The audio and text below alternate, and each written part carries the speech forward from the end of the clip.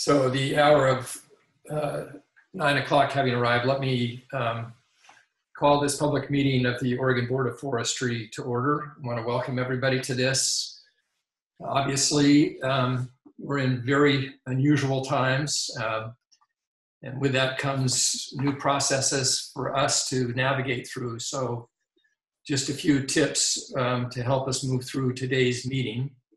And I want to welcome everybody who is able to participate, whether you're a public member listening in. And by the way, we want to make sure that you know that the presentations will be on the website, so you should be able to follow those along where we have those. To ensure that board members, presenters, and the public listening in can hear these proceedings, I want to ask everybody, as we usually do, to silence their cell phones and limit background noises for the duration of the meeting. I also want to say to members of the public that if you would like to submit written testimony for this meeting and have it included in the record for this meeting, please send those in by May 6th. That will help in the preparation of our board's meeting minutes. Obviously, we're happy to hear from you anytime, but if you want your comments to be part of this meeting, having them by May 6th would be most helpful. Board members and presenters, I want to thank you all for preparing for this meeting in advance. Also want to suggest that when you are not speaking, that you mute yourself on your device. I know just from other meetings I've either been in or witnessed, that's something people forget to do all the time. They forget two things. One is to unmute themselves when they're speaking, and the other is to mute themselves again when they're not. So we'll all work on that. For board members, I want to recommend that we take a roundtable approach for the voting process and Q&A, so that if you have questions, please use the raise hand feature in Zoom. I assume now everybody has been able to identify that. And that means for presenters that we'll do our best to ask questions one at a time. So we'll test this out now. So if you unmute yourselves so we can do a roll call. Nils Christofferson. Here. Cindy Deacon-Williams. Here. Joe Justice. Here. Jim Kelly.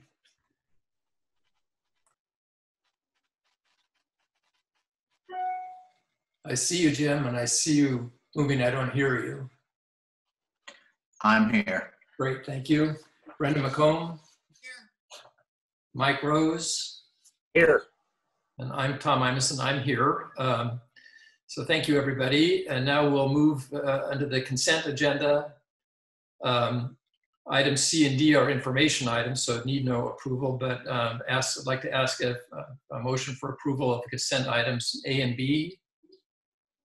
So moved. Second. Been moved and seconded. Any discussion? Then all those in favor, let's just go through the list so that we know we have you. So we'll be doing this with roll call, but Nils? Aye. Cindy? Aye. Joe? Aye. Jim? Aye. Brenda? Aye. Mike? Aye. And I'm aye as well, so that motion passes. And we'll also need to approve the minutes. Or those part of the consent item in this case, Hillary? Or do we need a separate motion? That is correct. They are item A. Okay, yeah, those were items A and B. Okay, they're both approved. And we have C and D, so we'll now move to the state foresters' comments. Good morning, folks. It's only been 8 weeks since our last meeting, but it seems a lot longer with all the changes due to the coronavirus pandemic and our response to it. However, I'll start on a positive note. Today is National Administrative Professionals Day. This day provides a welcome moment to recognize the professionalism and positive contribution our skilled administrative staff brings to our daily workings here at the Department of Forestry. I am fortunate to receive exceptional support from Brandy Ritter, who has continued to maintain the high level performance of our executive support team. Thanks to the team members, Megan Enley, Crystal Bader, Leanna Dickerson. It's difficult enough to support the exec team, but now it's especially like herding cats with most of us telecommuting most of the time. And a special thanks to Hillary Olivuz-Rude, who provides great board support. And finally, to all ODF administrative staff here in Salem and throughout the districts. We could not do our job without these professionals. So. April is also the time when we prompt the board about their self-evaluation regarding best practices in governance. That was agenda item B.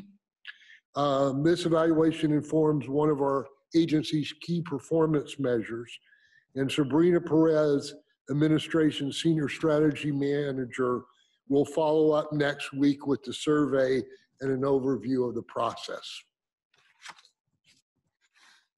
As I described in my emails, we are focusing on protecting the health and safety of our employees while maintaining core business and supporting the state's response to the COVID-19 outbreak. We are providing 15 to 20 incident management teams, or IMT members, to support the Office of Emergency Management Operations. We are on our third team deployment, and when that is completed, we will get a break to prepare for fire season. ODF's teams have been an integral part of the state response to COVID-19, and they've been doing an incredible job at the Emergency Coordination Center. They showed up at the ECC to help support response efforts, even though it meant leaving their family during a pandemic and increasing their risk of exposure. I greatly admire their dedication to public service. I cannot recall any time since I've been at ODF where all three of our incident management teams have served a full 2-week assignment before fire season even starts. In addition, ODF's Doug Graff and Travis Medema and Oregon State Fire Marshals Mariana Ruiz Temple, with assistance from subject matter experts from both agencies, have been working closely with the governor's office on standing up a multi-agency coordination group, or MAC group. This group provides direction and leaders' intent to the ECC, which then coordinates statewide response operations based on the MAC's group input. We're planning to get them back in May so they can turn their focus to the upcoming fire season. The COVID-19 crisis also creates a unique challenge for our recreation, education, and interpretation program employees. At a time Oregonians need to stay home to save lives, they are also craving to get outdoors and reconnect with nature. While we have closed our Tillamook Forest Center and campgrounds, our forests remain open for dispersed recreation. Our REI staff is monitoring usage to address areas where we see challenges to maintaining social distance. The team's leadership and expertise are developing solutions to issues as they arise and those that we'll face when we get back to full operations. Any questions on that? Great. As we described in our April report to the Joint Ways and Means Committee, we paid off the $25 million state treasury line of credit in March. Our cash reserves declined, but our model projected modest growth over the next couple months.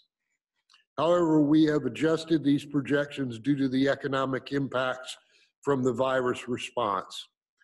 The impact is occurring in the timber market, with mills implementing temporary shutdowns and with a decline in log prices. We project that state forest revenues will decline along with timber price decreases. We also project declines in harvest tax revenue that partially fund private forest administration of the Forest Practice Act. We are also seeing increased expenditures as we support the state's response to COVID-19, as well as in the additional preparation needed for fire season due to the virus. Our model shows that faster than projected collections of accounts receivable are offsetting this impact due to COVID-19, resulting in a better than expected budget position. In consultation with the Chief Financial and Legislative Fiscal Offices, we have submitted a notice of intent for a general fund appropriation and other fund limitation request for a potential May emergency board meeting. There's only about 51 million currently in the emergency fund, and we asked for more than that amount to highlight the reality of our financial situation. It will be up to the legislators to determine where the lines of policy and risk lie in relation to our funding. Monday evening, we received notice of an e-board meeting this Thursday, and the fire season cost is on that agenda. So we should have an answer of some sort after Thursday, and I will follow up by email with you all on that. Our CFO and LFO analysts have been instrumental in sharing our story and needs across their sphere of influence and have truly been partners in this, in our financial efforts. We structured our request the same as our February request. We're asking for $48.4 million in general fund, which is down due to the better collections, of which 27.7 allow us to maintain core business at our current service level, 700,000 to pay for the fire finance consulting contract with MGO, and 20 million for a mild or low cost fire season. Our second request asked for 92 million in additional general fund to ensure we can conduct firefighting activities in the event of a high-cost 2020 fire season. And then finally, we had an additional request. We asked for 1 million of the special 2 million SPA for shoulder work of seasonal employees. And we did this to cover the extra costs for personal protective equipment, training, and supporting extended attack and IMT efforts required by working in a COVID-19 environment. In addition to the timber market impacts, the COVID-19 crisis and the social distancing measures taken have significantly affected the overall economy and expected state revenue. The state's chief operating officer and chief financial officer have directed agencies to slow non-critical spending, including holding non-critical positions vacant. They expect agencies to delay final spending decisions on non-critical items as the state continues to face this public health crisis. Everyone is waiting for the next revenue forecast, which is May 20th, and more details and guidance on Oregon's share of the Federal CARES Act. Our expectation is that there will be a significant decline in the forecast, and there's uncertainty on how the federal stimulus will offset that decline. We are expecting that all state agencies will need to make mid-biennium adjustments to our current budgets. In developing our strategic response and adjusting our programs to respond to anticipated funding gaps, our primary concern are our employees, our most important asset. We need to maintain core business functions while minimizing potential impacts to current employees. The principles are the same for all of our divisions, but there will be differences in strategies and tactics because the financial drivers and the potential impacts are different by division. I have identified mission critical principles for our work going forward. Our employees come first, and we're trying to minimize the risk for potential layoffs. We continue to protect the health and safety of our employees, their families, and the public. Maintain emergency response capability, fire preparedness and suppression, and maintain core business functions required to protect, manage, and promote stewardship of Oregon's forest. I have directed human resources to post all permanent position recruitments for a minimum of 30 days. This allows more time for applicants to assess each position in the light of COVID-19 and a potential revenue decline, while at the same time creating some additional cost savings. In terms of slowing non-critical spending, we have been doing cost containment since July 19 to help manage the department's cash flow. We have been deferring non-essential services and supply purchases, postponing trainings, and significantly limiting all business-related travel. We will likely continue these cost containment measures throughout the rest of the biennium, but at a minimum, they'll remain in place until we have a clearer picture of the funding impacts from COVID-19. I have asked all division chiefs to work with area directors to develop a strategic plan for financial management to address the projected budget gap, including vacancy management, other cost savings, and opportunities for new funds. The goal is to maintain options and minimize the risk of future layoffs. In order to maintain as many options as possible, we will be implementing some of the vacancy management and other cost-saving measures as soon as possible. And these plans will be coordinated amongst divisions and programs. And again, I'll pause for a moment if there's any questions.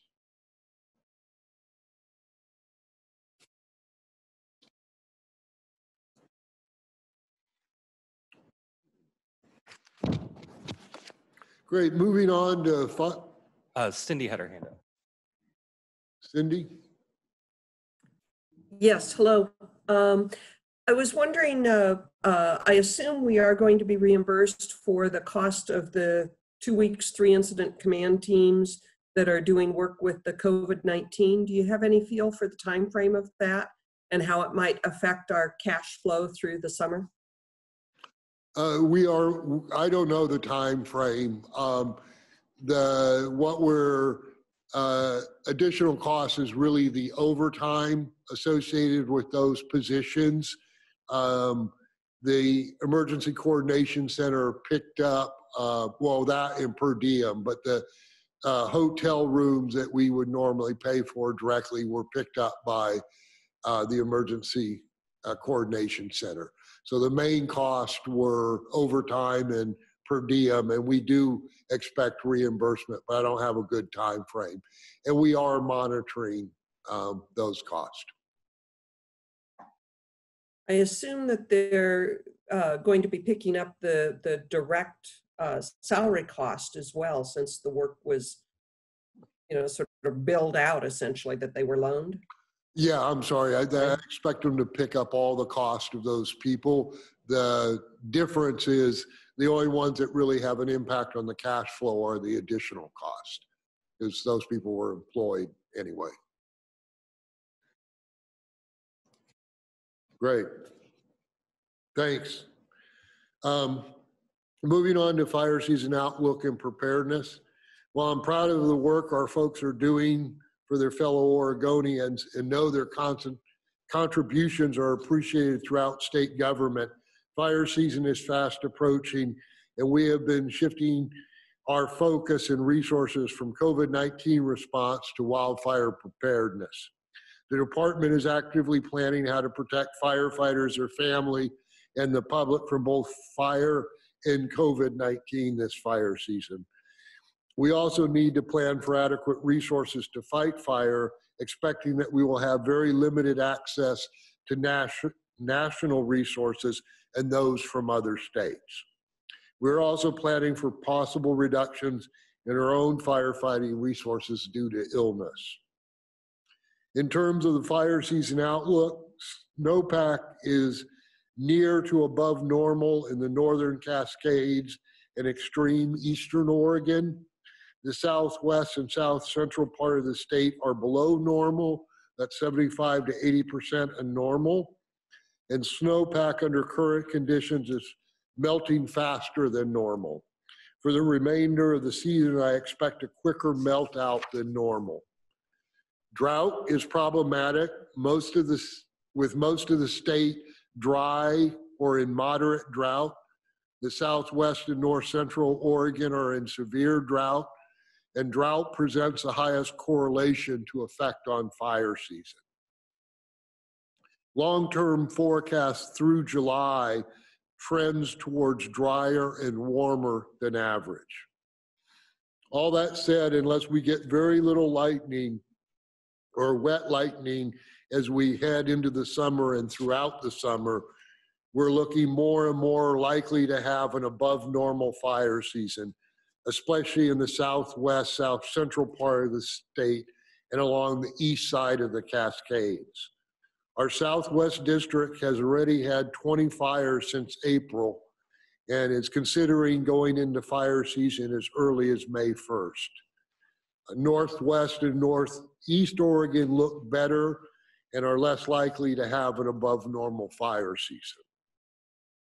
While some small-scale wildfires may start before July, the beginning of the above normal fire starts and acreage burn is most likely to begin in July.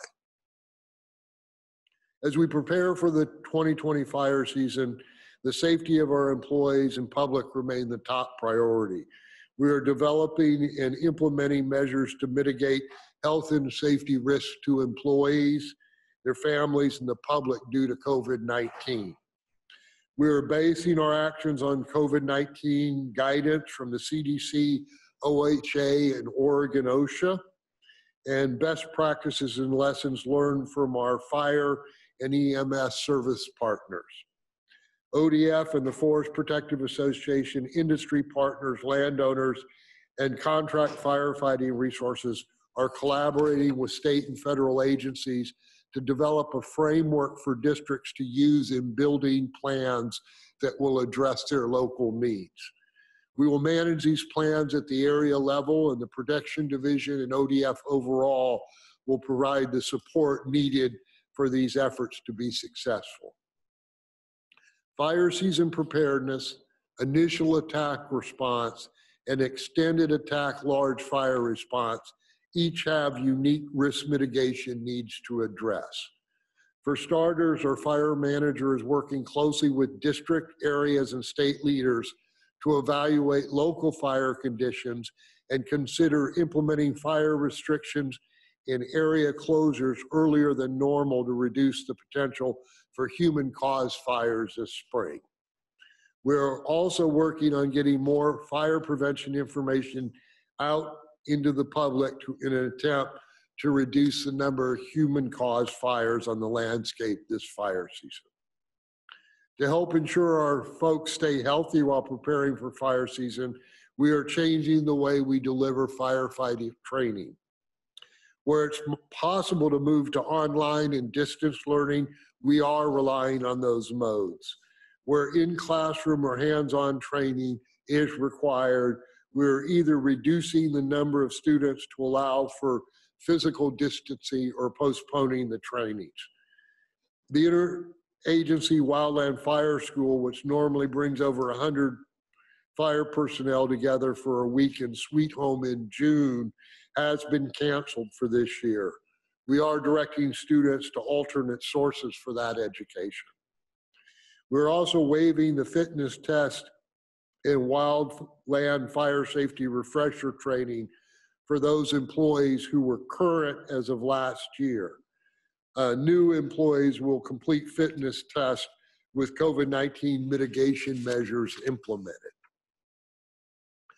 In terms of initial attack and extended attack, we're also identifying ways we can keep people healthy throughout the fire season, ensure we have resources we need to protect Oregonians and state resources from wildfires. We're evaluating the feasibility of a variety of COVID-19 risk mitigation efforts for when our employees are in transit, including limiting vehicles to 2 occupants to allow for appropriate social distancing, assigning employees to a specific vehicle or engine for the entire season, and limiting others' access to those vehicles, treating the crew as a module to limit the number of people with which an individual has to interact, wearing masks while in transit, and establishing and enforcing disinfecting protocols for vehicles. We're also working with the Department of Corrections on safe and efficient firefighter training to prepare our adults in custody to provide fire season support as they do in most fire seasons. Finally, we are developing strategies to mitigate the potential for COVID-19 infection at the fire camps that support large fire incidents. Some of the options we are considering include reducing the number of people at a single camp and providing packaged food instead of using cater-provided kitchens. This work is a living process, and as we learn more information, we keep updating our strategies. And with that, are there any questions?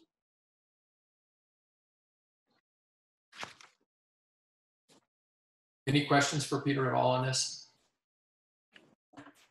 Any comments from board members?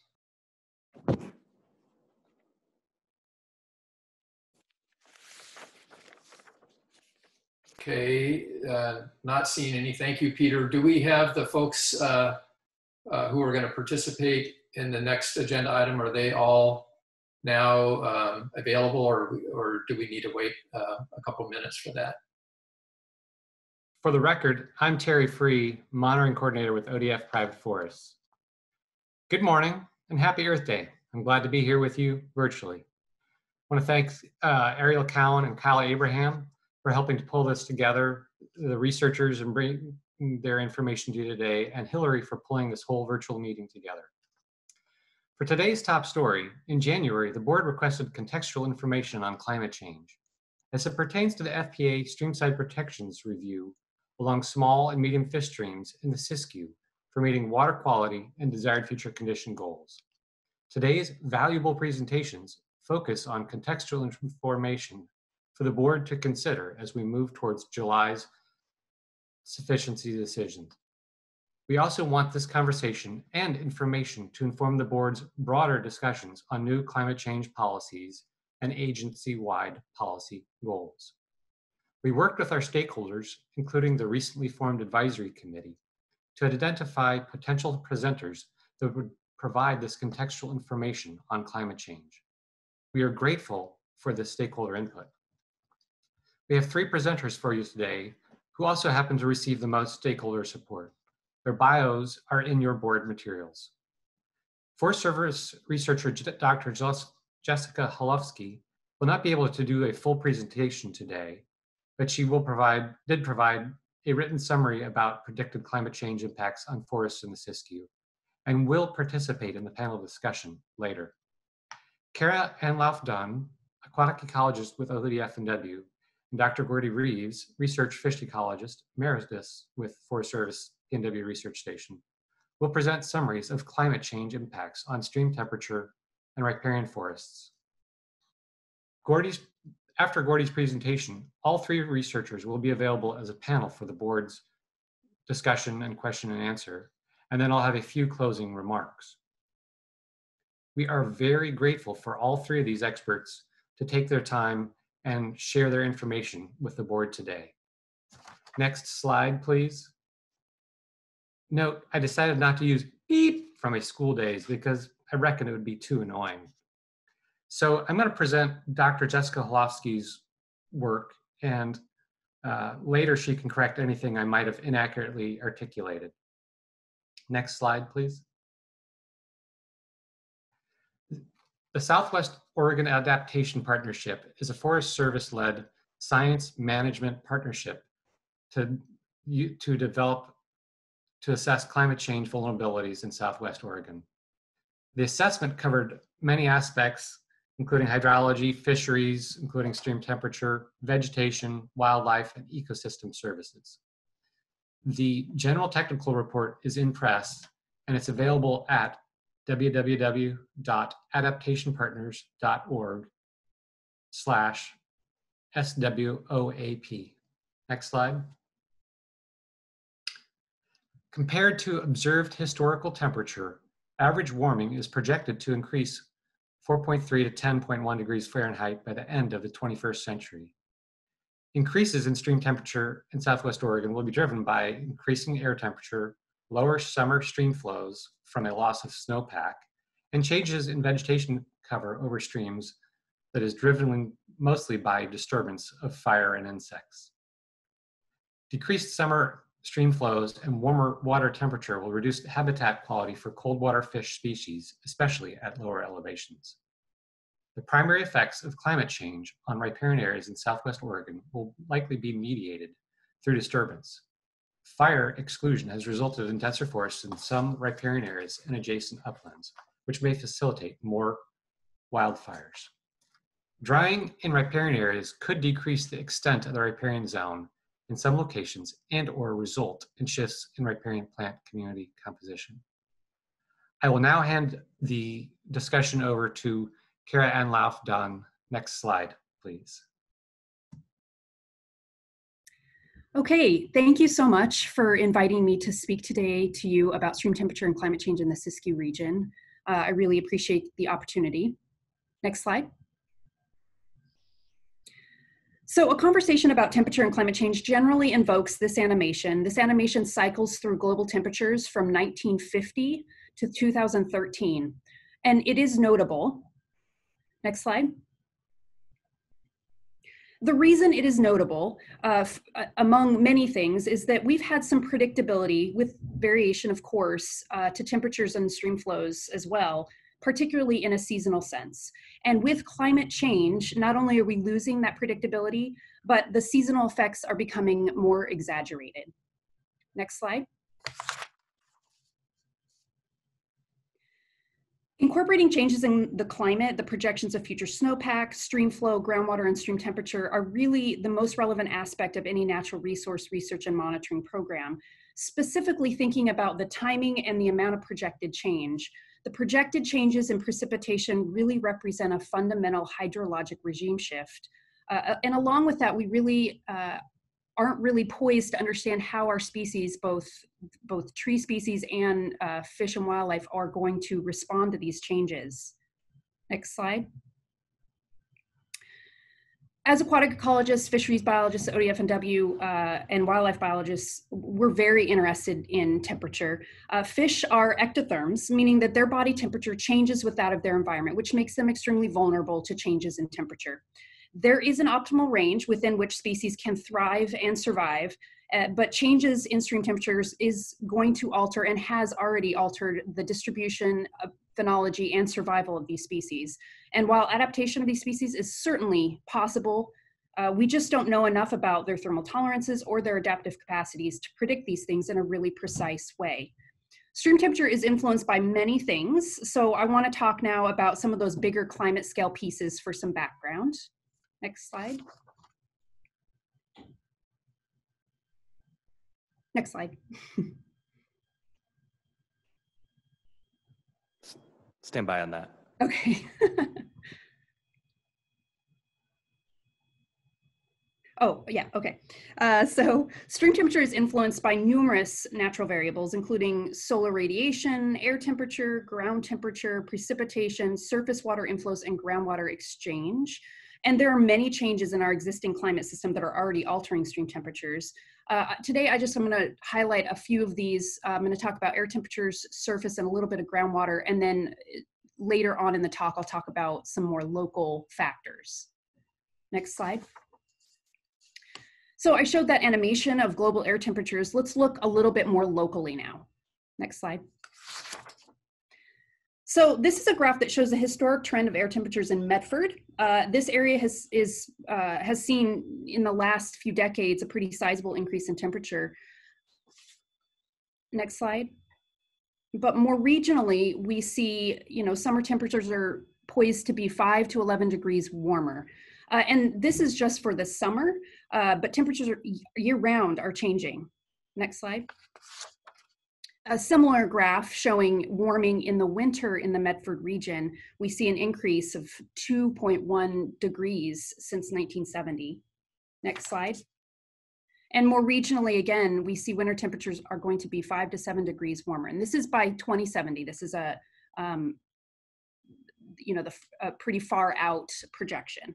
And an increase in winter temperatures, next slide, really translates to more rain and less snow. And less precipitation as snow and more as rain means that we're going to have an earlier snowmelt runoff. Now let's look at the regional precipitation patterns that are projected. Next slide. By 2070 in the winter, we're seeing we are poised to see mean annual rainfall increases of 0 to 3 inches. Next slide. And also by 2070, a greater than 50% decline in snow water equivalents in the mountains, which is the translation of water from snow. Next slide. And all of this means is that we're going to have reductions in stream flows and be shifting towards higher winter flows and lower summer and fall flows. Stream flows have strong influence on stream temperature, even though they're often decoupled in monitoring and different things like that. Solar shading and conduction aren't the only way streams warm. As flow drops, you see an increase in thermal loading due to reduced volume of water. And so stream flow can really modulate the stream temperature, particularly in losing reaches where you have no groundwater recharge. Next slide. So projections of stream flow, this is by 2070 in August, we are seeing some locations will see a significant decrease in stream flow. And just to sort of explain this graph, the more orange, the higher percent change from historical conditions. But I also want folks to notice that there's quite a bit of variability in these decreases. So without this blanket decrease across this entire region, it really sets us up for opportunities to balance risk. Next slide. But a reasonable consequence of this set of temperature, precipitation, snowpack, and associated evaporative deficit trends is drought. Next slide. This region has already been experiencing drought. This picture is taken from Bear Creek in the Rogue Basin. This stream has been dry several times in the last few years, and it's a sizable system. Next slide. An analysis of drought potential in the western states has suggested that this region has a 40 to 50% chance of experiencing an 11-year drought, with a 20 to 50% chance of experiencing a 35-year mega drought. By the end of the century, we'll likely have experienced drought conditions like 2015 for a 30-year period. Next slide. And just as these changes are impacting forests, we are already seeing these impact fish and wildlife, and likely things are going to worsen in the coming decades. And this really impacts our mission as ODF&W with climate and ocean change undermining the ability of lands and waters to support our fish and wildlife. Next slide. So because of this, I want to just briefly mention that ODF&W has been working on implementing a policy on climate and ocean change. Next slide. And the goals of the policy are pretty straightforward. You know, the first two have real relevance to today's discussion. The first centers around using science to understand and act on the risks and opportunities associated with climate change. And the second recognizes that the impacts of climate change will be broad and they will be felt across all of Oregon in all sectors. And to be successful, we really need to coordinate our response among agencies. And one of the ways a coordinated response could be very useful and successful is through temperature. Next slide. So let's take a look at the temperatures now that we've looked at the climate influences on projections for this region. So I'm going to show these first two slides. This slide shows June. So the left map is June 2002 to 2011. So sort of thinking that as a baseline historic, and then a 2080 projection on the right. And what you can see is that things are cooler in June, but you start to see localized warming and temperatures, and then of course that area just expands in 2080. These data came from Norwest, which is a large crowdsourced data set with a spatial stream networks model run to extrapolate and predict temperatures for at the reach scale. And it's really the best comprehensive data set we have for estimating and predicting temperatures across the entire state of Oregon and in the region as well. And this region actually has quite a few sensors, and so the estimates are good in this region. So next slide. So now I'm showing August. So you can see August, the baseline 2002-2011 looks pretty similar to the June 2080. And so really what we're seeing is this shift in earlier warming. And then of course, when you look at August 2080, the extent and magnitude of temperatures just widen. And so some of this red can be mitigated. And I want to talk now about, this focus on local drivers of stream temperature. Next slide. So there are many local drivers of stream temperature, and we have a good feel for many of these, but they interact in really complex ways. So I'm just going to talk about a few of them, and then Gordy, I think, is going to really emphasize the riparian and shading piece. But let's just talk about a couple of these. Next slide. So to start with geomorphology, stream temperature are influenced by underlying geology, so whether it's porous or its impermeable nature, valley shape, and general location within the watershed. When looking at local patterns, different stream morphology, hypereic exchange, depths or bathymetry of pools, and different habitat types, and channel curvature or sinuosity can really influence temperatures. If you add in, next slide, if you add in some wood, you're really going to create a thermally heterogeneous reach, but shading really matters. Next slide. Shading can significantly influence stream temperatures by helping to mitigate some of those extremely high 2080 projections that we saw. And I'm going to show a couple of slides that talk about some of this specifically, but I know Gordy is going to talk about this a little bit more detailed. Next slide. So this study came from Wanzel recently in 2018, and it really shows this decrease in stream temperature given different scenarios. So you see these post-fire in red, young open forest scenarios in lighter green, and then darker green is the mature forest scenarios. In their simulations, shading had a significant impact on stream temperatures, more so than air temperature and stream flow. And so really what this, their study was mature forests are really decreasing stream temperatures. Next slide. And then next, with a focus a little more on the upland, in this study by Peary and Jones, we saw forest plantations produce summer stream flow deficits relative to mature and old growth forests. So really thinking that the management outside the riparian area really does influence stream flow and thereby stream temperature. And we are reflecting this in a new tool that I'm going to discuss in a few minutes called Velma. This study had a lot of historical and contemporary data, and that is not always the case and is often the source of uncertainty. Next slide. And so one of the ways to reduce uncertainty, particularly in temperature, is to improve model estimates by improving monitoring. And we need that long-term data to make reliable and reasonable comparisons and understand the rate of change across our landscapes. Next slide. There are many tools and emerging technologies that can help us improve our ability to implement our policies, reduce uncertainty, and plan for the future. And I just want to mention one of these models to you today. Next slide. All right, if you wouldn't mind sort of clicking through all of this, I didn't know that it was an animation until the next one. Thank you. So this is Velma, which stands for Visualizing Ecosystems for Land Management Assessments Model. And Velma has a number of inputs, as you can see: elevation, land cover, soils, daily temperature, pervious surface. We do not have, it has the ability to run these different scenarios based on land management. We don't have a good understanding for how forests and riparian areas are going to change under a changing climate. And we would love to work with the board and ODF to get a better understanding of this. And we feel that collaboration could really help both of us. Next slide. Again, this collaboration goes back to statewide coordinated response. And the steps are that we've sort of laid out is, coordinating inventories and vulnerability assessments, finding efficient research and monitoring approaches, determining these clear priorities within and across geographic areas, and then implementing those. Next slide. For temperature, coordinating monitoring can really help improve estimates of temperature across the state. And these models are only as good as the temperature or as the data that feeds them. And so the more information we have about temperature across the landscape, the better our estimates and individual reaches will be. So two of the approaches that we are proposing are for a sort of a statewide response, which will have less precision, but will still provide accurate year-round representations of stream temperature patterns every 8 days.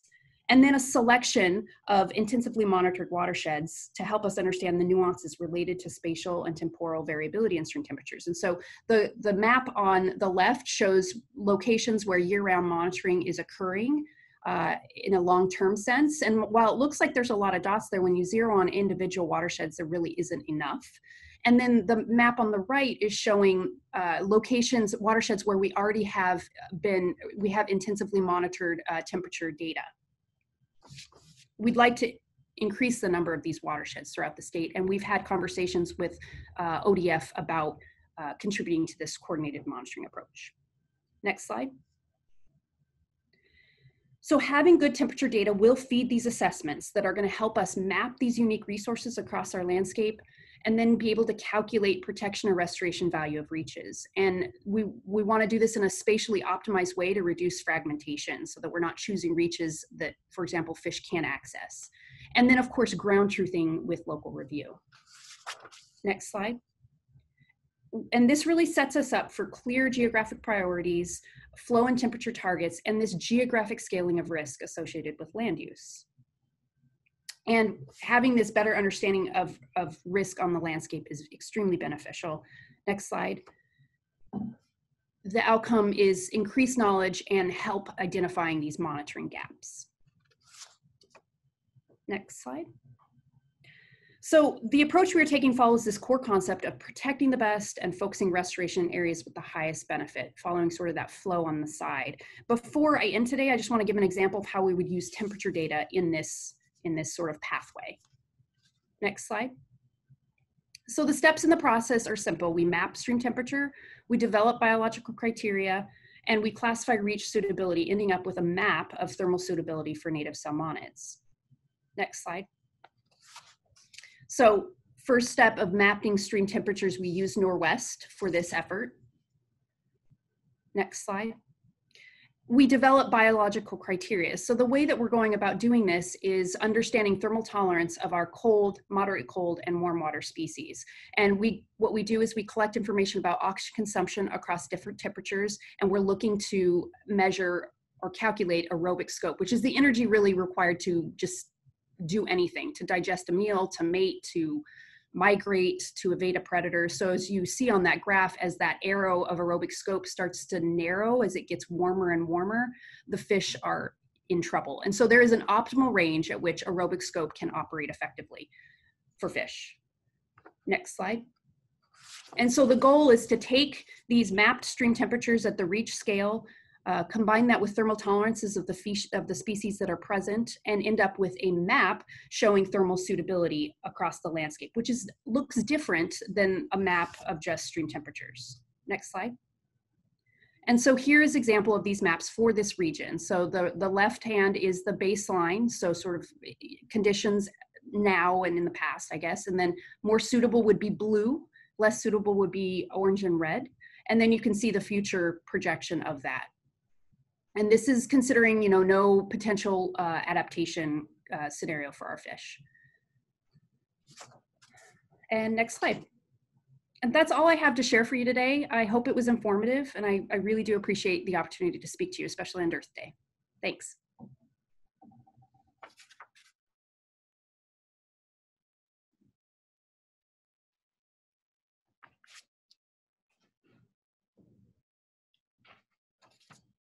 Any questions?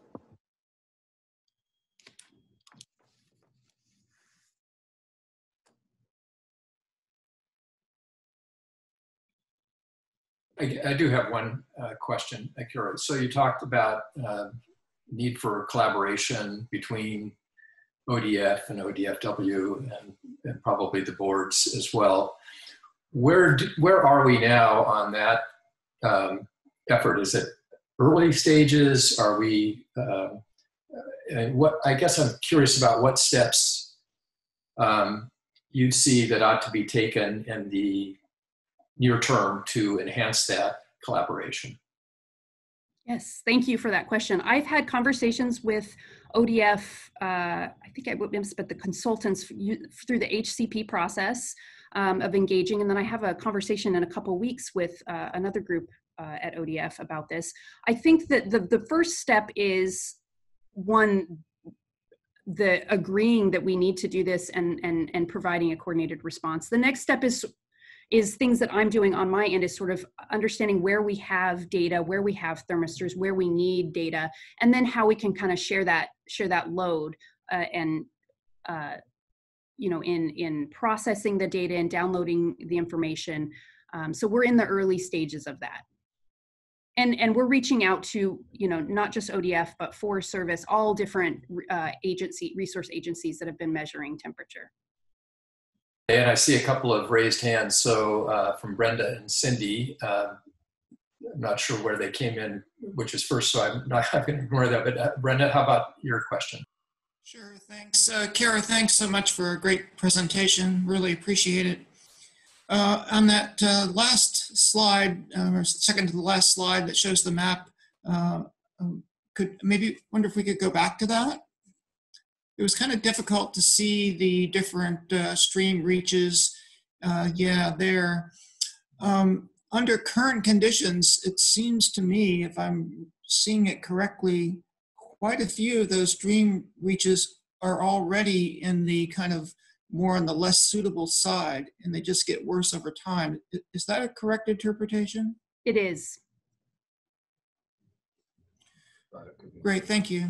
But it certainly could be improved. This is showing sort of the status quo, you know, high emissions scenario. And how could it be improved again? Well, one, if I guess it could be improved if we as a society, you know, reduce emissions and do Sure. that side of things. But also the things that I had mentioned earlier about sort of these local driving influences on temperature would really improve that map if we could reduce these stream temperatures through shading, through, you know, water exchange, those sorts of pathways, and upland management and things like that. Yeah, thanks for that. One other quick question for you. DEQ uses shade curves to try to understand whether or not a system that has a TMDL might be improved over time. Do those shade curves at all relate to what you have produced here in terms of trying to mitigate some of these issues in the basin? That's a great question, and I don't know the answer to that. I'll have to look into it. Thank you. Yeah, thanks, Kara. Okay, and Cindy? Kara, thank you as well from me for a really interesting presentation. And I want to zero in a little bit on sort of changes in things we can do with land management to try to mitigate for the warming temperatures. You mentioned a couple of times shading, both in the riparian and in the upland areas, as having significant impacts on temperature. Do you have some specific ideas of the kinds of management actions that would be most beneficial for mitigating against the increases in temperatures? That is a great question. So first, the shading is really a riparian focus. I think the upland has a lot to do with water quantity, soil moistures, and things like that. This is not my area of expertise, so I'm not going to pretend like I know these things, but I will mention that the model that we are using to look at these things could be extremely beneficial for you, would be Velma. And what it does is it takes all of that data and all that information, particularly relevant to water quality and water quantity, and runs these different land management scenarios, so you can kind of see the most equitable approach or the best approach that would maintain stream flows and keep temperatures lower. That's probably the best answer I could probably give you, given that that's not my focus. Sounds good. Thank you. Okay, and Jim Kelly? Yeah, Kara, great presentation. And I hate to even be asking this question, but looking at the range of increase of temperature towards the end of the century. Has anybody done modeling to take parts of Oregon like the Siskiyou, and if in fact we are in that circumstance where the temperature has changed that much and stream temperatures would change as per the models, what part of the world, the Siskiyou or Oregon, what part of the world today would have a similar climate, similar stream temperatures? Where would we be? Has anybody done anything like that so we can visualize what we're up against potentially? Yeah, for this region, it's extremely similar to what California has been experiencing. And it would look a lot like Central California. So if we're on the current trajectory, we would be in the same sort of situations that Central California has been dealing with for the last decade or more, I guess. Good. Particularly Thank you. for this region, yeah. Got it. And thanks. I don't see any other hands up, so I think we'll go on to Gordy now. Thank you again, Kara, for it was a great presentation. Appreciate it.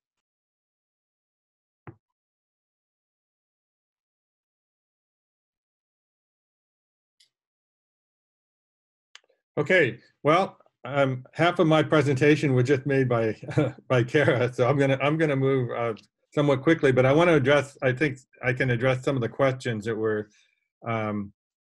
directed at Kara about what we can do. Okay. Oh, I'm sorry. Next, I'm trying to move it myself, but next slide. You know, as Kara pointed out, you know, what we see climate change projections, they tend to be from these very large scale areas, and we see a pattern of, looks like a lot of change is happening. Next slide. You know, and that occurs at sort of a global scale down to a national scale. Next slide. And down even into the region. And so we see these patterns, but what we will need to do is, Kara illustrated with the use of the Northwest projection, is really get down to the local level. Okay, next slide. Because I think there's a tendency, you know, to, you know, like we get either completely flummoxed by what we can do. And when we look down to the next slide, when we look down to the local scale, we see that there's a lot more variability. Now, I didn't go, I'm using Northwest, and these are August temperatures, similar to the projections that that Kara used. And I want to reiterate her point that these are probably the best temperature projections we have. And these are done by Dan Isaac and company out of Boise. They do take in, I should into account when they make these projections, they do take into account flows. So it's just not a temperature projection. But one of the things you see is there's a lot of variability. Now, I'm only going out to 2040, not to 2080 like Kara did.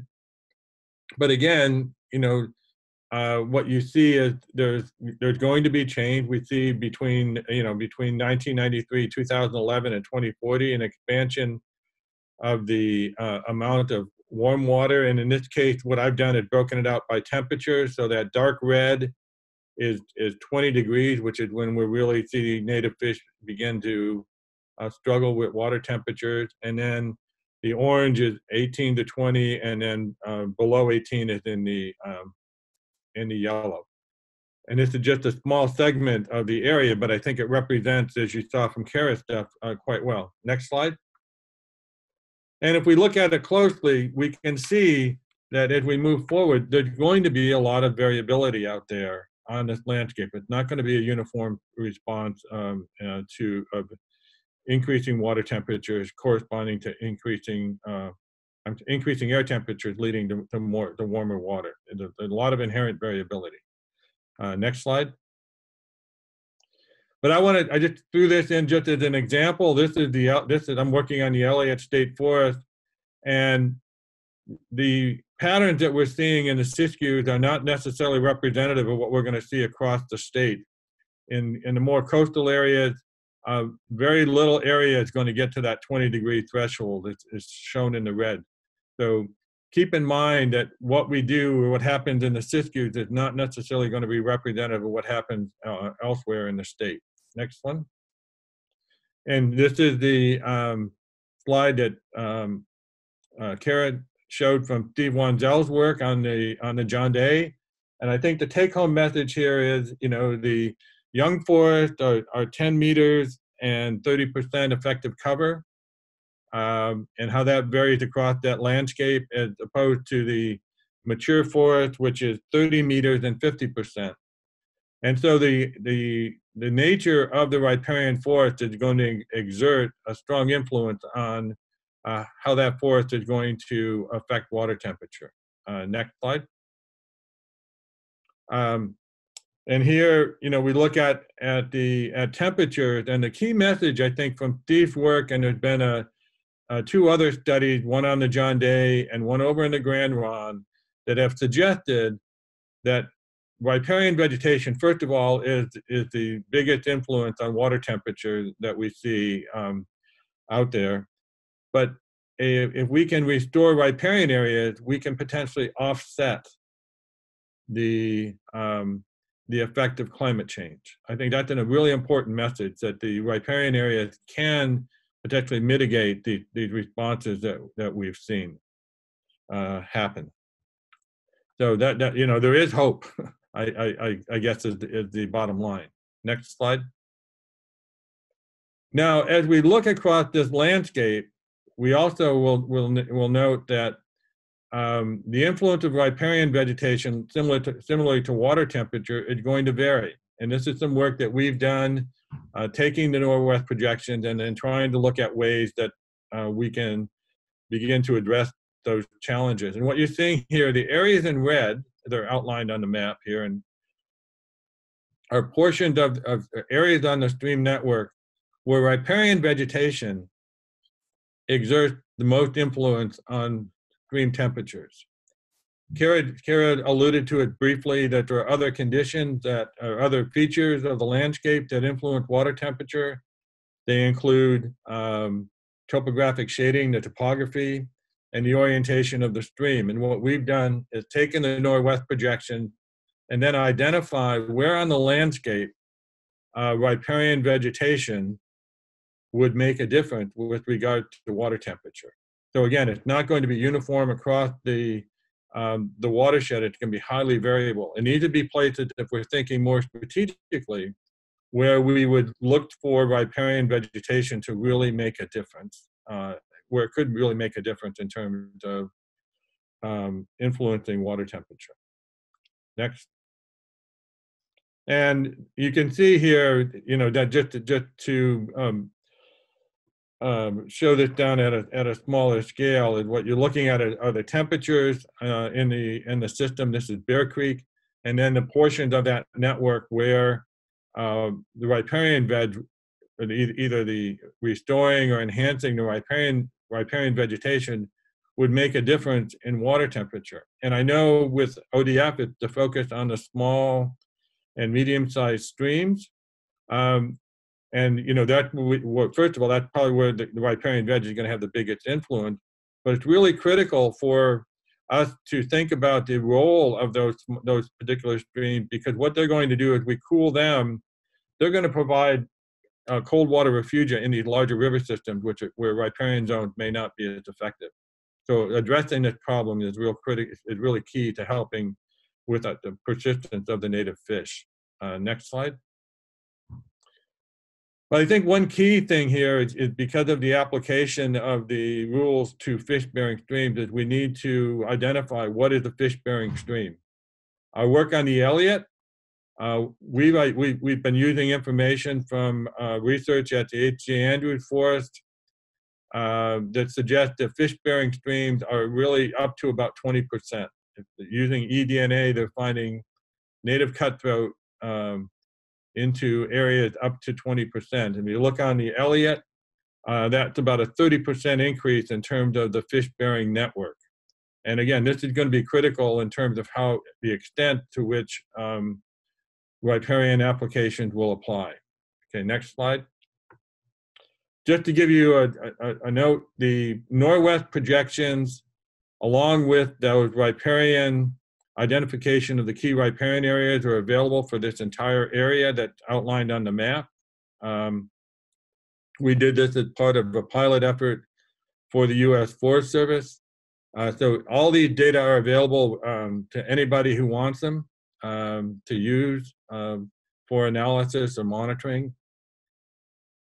In addition, we've got identified changes in flows, both summer and winter, and where they're likely to occur on the landscape, and then identified where landslides are going to occur in the future. And that's going to be a real key because Kara talked about the transition from snow to rain in many of these areas, and increase in winter precipitation, and that's going to likely increase the occurrence of landslides. And those are also identified in this.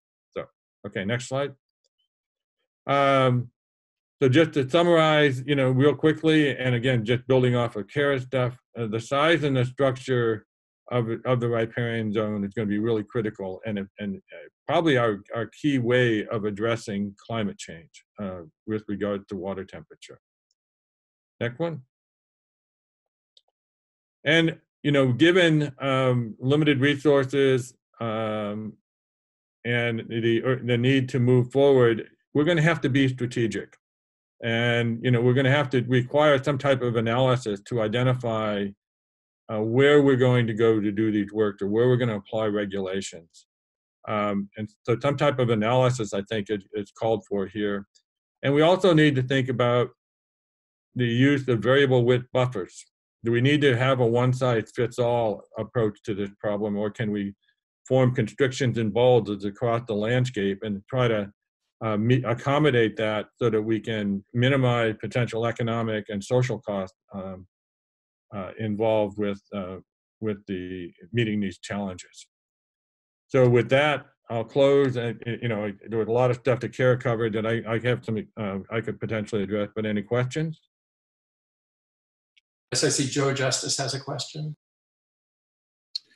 Yeah, thanks, Gory. I appreciate that. That was great. I do agree, Gory, with being strategic about what we're trying to do, and potentially variable with buffers, which is an interesting idea, and it'd be interesting to try to implement that regulatorily. One question, you're talking about the west side and the impacts and stream temperature related to several slides being your presentation. Yeah. I just wondered if you could put a little more color on that in regard to, I think what I was trying to understand, what I was understanding you to say was that climate change potentially wouldn't have the same impact on a different type of forest type. Is that what you were trying to say? Well, I think I don't know if it'd be forest type, but certainly across the region, the expression of climate change or the extent of the effect of climate change is going to variable. The Elliott, for example, because of its proximity to the coast, which most likely is the reason, is not going to see nearly the temperature extent of temperature increases as you would see in southern Oregon, in the Siskiyou. So if you look, unfortunately, one of the things that happened is the person who does our graphics was booted out of the office and doesn't have access to everything. So I just had to bootleg a bunch of things here. But if you look at that data set, there's a tremendous amount of variability. I mean, what Kara showed you and I showed you from the Northwest projection for the Siskiyou region is, if you took that and applied it across, Western Oregon or Oregon in general, you'd see a tremendous amount of variability. And so that's one of the challenges here it's one of the challenges, and I think one of the benefits is the expression of climate change is not going to be uniform, it's going to be variable. Yeah. And, that's something we can both, I think we should be using to our advantage as we think about how to move forward with meeting, the demand to address it. Okay, Mike Rose, I think, has a question. Yeah, I just needed a little bit of clarification as far as building partnerships and how we proceed, and as we start planning to build things in for the future for this. Just out of curiosity, and I just want to use this for an example. The map that you had up of Bear Creek and right. How it went through Medford and Talent and Phoenix. and the high temperatures of those tributaries as it went through. Just out of curiosity, as the Board of Forestry, or you know, who has jurisdiction to make changes on those? If they go through a town, or you know, if it's different land ownership, or you know, how do we take care of that as we're building or looking for things to improve? You're asking the wrong guy here. I don't understand the sort of the regulatory aspects of it. I assume it's going to take, you know, in coordination with a suite of agencies, you know, regulatory boards, whatever. But I think what it shows is that, you know, where you're going to need that coordination and where you're going to have to strive to achieve it. Okay. Yeah. Thank you. Okay, and Brenda McComb. Corey, thanks for a great presentation. That was really interesting. And the variability that you're describing is really not that surprising, right? I mean, right. We're in a pretty complex part of the world here. But under current conditions, from what I can take away, there are stream reaches now that are placing temperature constraints on some of the salmonids in the Southwest region. Is that a fair statement? I think that is. And those conditions are likely to get worse in the future, especially where the variability is expressed in terms of higher temperatures. Yes. And that attention to those areas where the variability would result in higher temperatures could be mitigated by streamside vegetation management or riparian buffer strips. In some cases, yes. Yeah, I mean, in a lot of cases, probably yes. Because I think the thing that's important to recognize is if we're going to address the issue of increasing temperatures, the work in the literature is suggesting that riparian veg is the way you're going to do it. Thanks. Then from a regulatory standpoint, you know, variable width buffers make complete sense, right? It's the ideal trade-off between maintaining ecological function and minimizing economic impacts. Is that fair? I think that's a fair statement.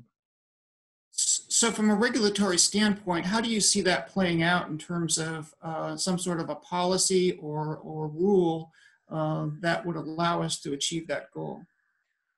And sorry to put you on the spot, but that's what we're facing. You know, I mean, it seems to me what it calls for is some type of an analysis process, and then maybe, you know, where you'd have to agree. Okay, here's the analysis that is required, and then you might, you know, you have to. One of the things is where I struggle with this, and I'm talking with Norm Johnson and others about it, is one of the things we have to recognize that it's going to mean that everybody is going to have a different response. And some people, it may be, you know, take a bigger change than others. How do we compensate? How do we provide some incentive for doing this? Is going to be the challenge in my mind. Not that it can't be done, it's just how do we implement it in a way that's fair across all land ownership? Because it's not, you know, people aren't going to be asked to respond uniformly. Good. I agree. Thank you for that. Appreciate it. But I think you know, it could, the information is there. The analysis is not going to be that expensive. And it could be done, you know, we could start doing pilot efforts on that, I think, right now. It's how is it going to be implemented, I think, is going to be the challenge. Thanks, Gordy.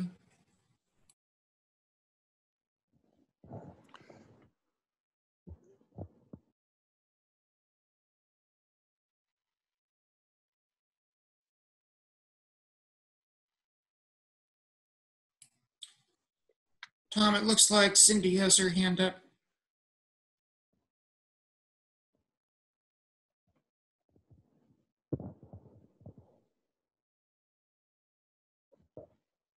Tom, you're muted.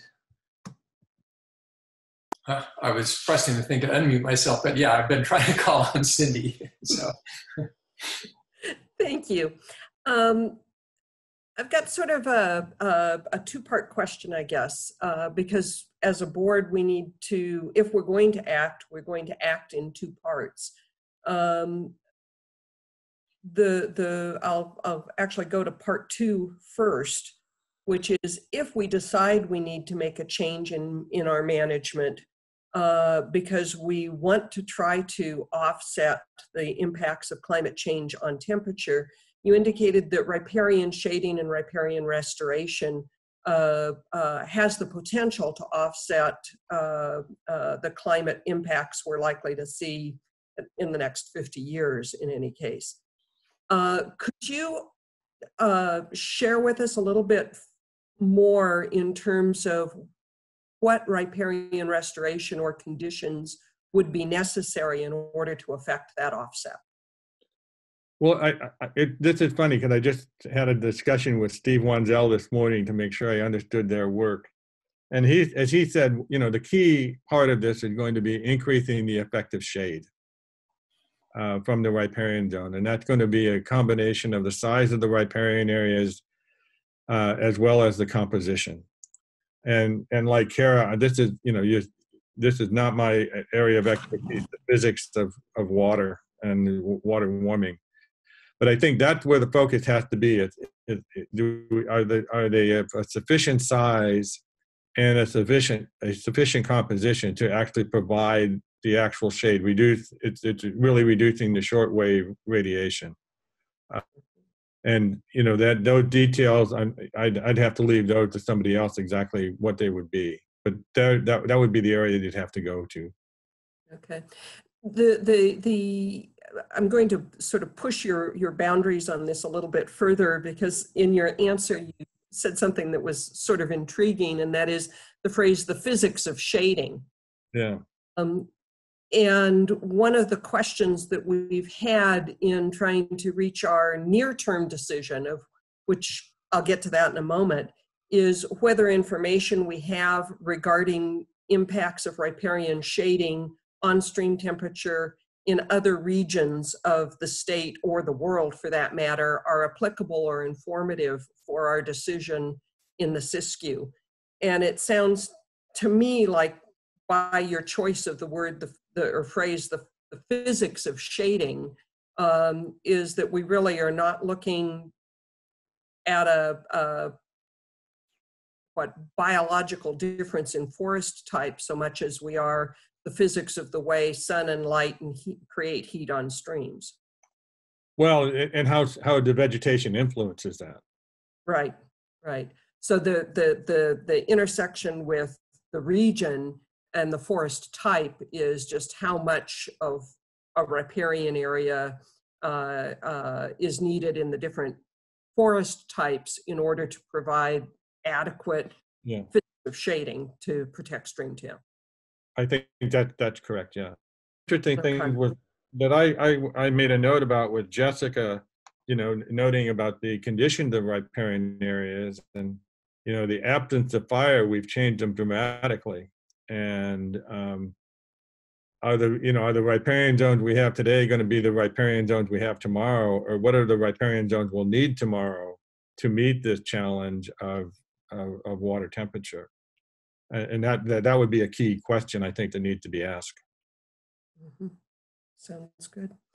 And then the other question, you know, we all have a tendency, and me included, to talk about the impacts of climate change as contextual information for the future. Obviously, we have already been impacted by changes in climate. Mm-hmm. And so the near-term question that will be before us this summer is whether our current rules are adequate to protect stream temperature under the current conditions. And of course, current conditions now are different than they were at the time the rules were originally implemented because the climate already has changed. Yeah. And so relevant to the question that we're actually going to be facing in July, from the information that you and Jessica both presented, are you seeing evidence that would indicate that we are stressing temperature and therefore fish under our current management? I don't know. Partly because I haven't delved into it enough to really understand that. But again, I think a clear part of this should be some type of assessment based on our on, as I said, the physics of the of shading, where current regulations stand. I don't know, and again, that's not something that I'm ready to answer now, and nor would I be the right person to do that. But I think certainly you could get some information on that and some insights into it probably relatively quickly. You get somebody like Steve Wanzel or someone to help you with it. Thanks. Yep. Great. I see Brenda's hand up as well. Yeah, just thank you, Tom, and thanks, Gordy. Just a quick follow-up to Joe's question and Cindy's question. Gordy, you provided some information on the Elliott, which is farther north, as well as the Siskiyou. And the question has come up in the past that, well, the Siskiyou is completely different from areas farther north, so we need to consider it in a very different way. Would you say that that's correct, or would you say that the Siskiyou conditions represent a point on a continuum that goes from north to south, where effects of climate change would increase as you go farther south? Obviously, that's affected by topography and vegetation and other things. Yeah, no, I mean, I think the principles are going to be the same. It's just how it's going to play out in a given spot is going to be, and topography is going to have a big influence on it. But there's still that climatic gradient going from south to north that's going to be key. And certainly in southern Oregon, I would say the riparian areas probably are really critical for water temperatures. Thanks, Gordy, for that clarification. Great. Can we unmute the other presenters and move to the sort of more panel discussion? So we have a half hour left for this discussion topic, and so you could ask questions for all the researchers if you have additional questions. Brenda, is your hand still up, or you do have a new question? No, I see it's down. Okay. Yeah. Well, Peter, let's see. I'd also invite staff and you to enter into that kind of a discussion. Any reflections, I think, from the presentations or additional questions, I think would be really helpful. But yeah, this is kind of an open session here for the board and for the department, I think, in terms of additional questions, comments, suggestions, where we go from this. There's been, I think we've heard about increased collaboration among the agencies and possibly the boards as well on some of these issues. The fact that additional analysis needs to be done. My question is kind of where are we in framing that up and how we would go forward with that. But I'd welcome, additional questions or just observations at this point from the group. This is Peter, and I'll ask so we do have a water core team, which is the natural resource agencies coordinating and trying to prioritize investments in water quality. So there is a coordinated effort. And I think sort of one of the questions came up was, how do you coordinate among different land uses with different regulatory and statutory frameworks? And there are real differences. the forests do have a regulatory framework requiring riparian buffers and leaving residual buffers on fish-bearing streams. There are different regulatory regime for agriculture, and then urban, it's mostly left to counties or local cities, and they often will adopt voluntary practices for riparian areas. I was wondering if the researchers could comment when they look at a particular area where the challenges with stream temperature are the greatest. Well, this is Gordy Reeves. I think the map that I showed, or the example I presented of where riparian zones are going to have exert the strongest influence on water temperature, is an example of that. You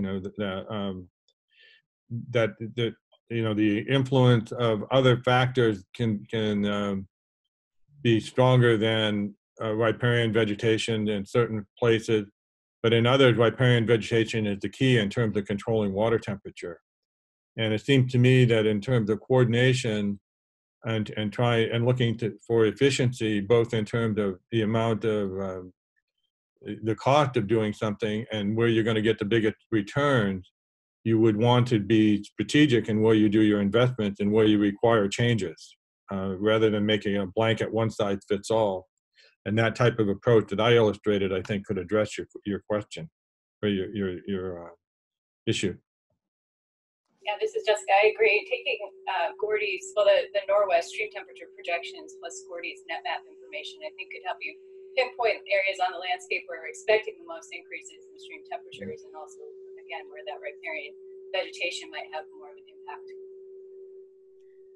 I do want to add too that it's going to be more than just riparian. It's going to have a lot to do with upland management, which is influencing stream flows, right? So stream flows and lower volumes of water really do impact and influence stream temperatures.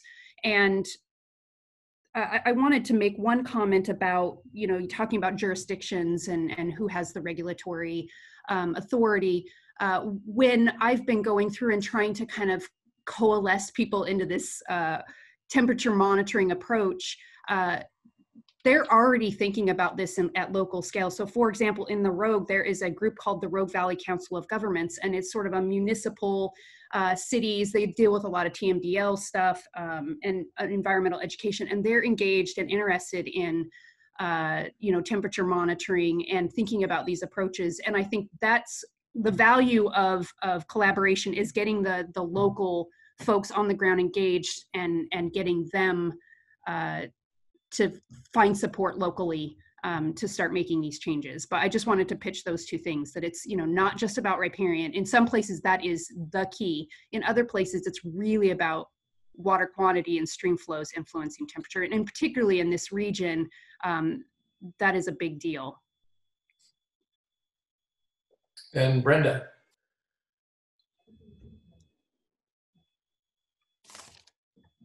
Thank you, Tom. So a question for the panel.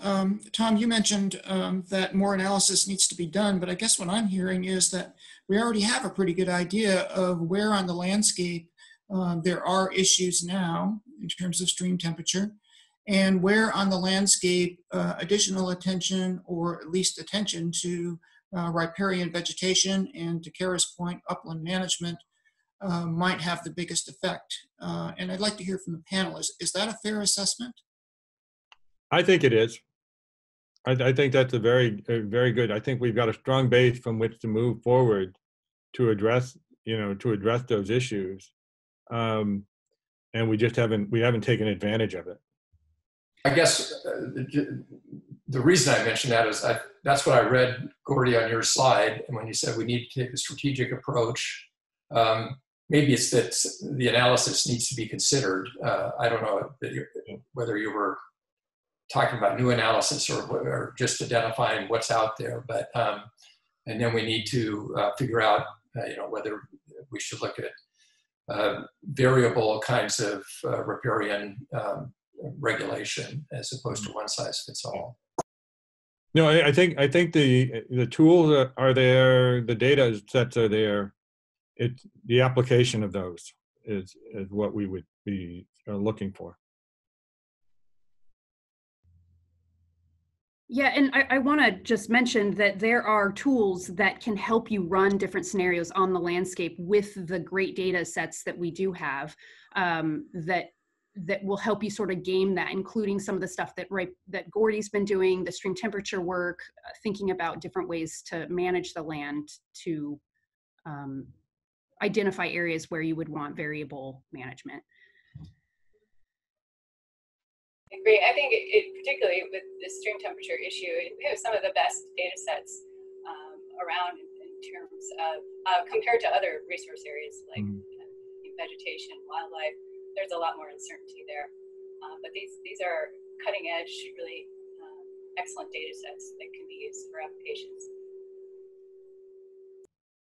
Okay, and I see Cindy, your hand is up. Yes, thank you. We've been talking a lot about how important it is to increase and restore effective shading, especially on small and medium streams. We have heard from some of our public comment that there are areas within the Siskiyou where we have too much shade. Do any of you see any situation where that might be the case? I don't. I would say they might be referring to the density of vegetation and riparian areas that could be affected by fire exclusion. And in some cases, those riparian areas might be at risk of high severity fire where they might not have been historically. So that is an issue, but the shade part, I wouldn't say is an issue. I would agree.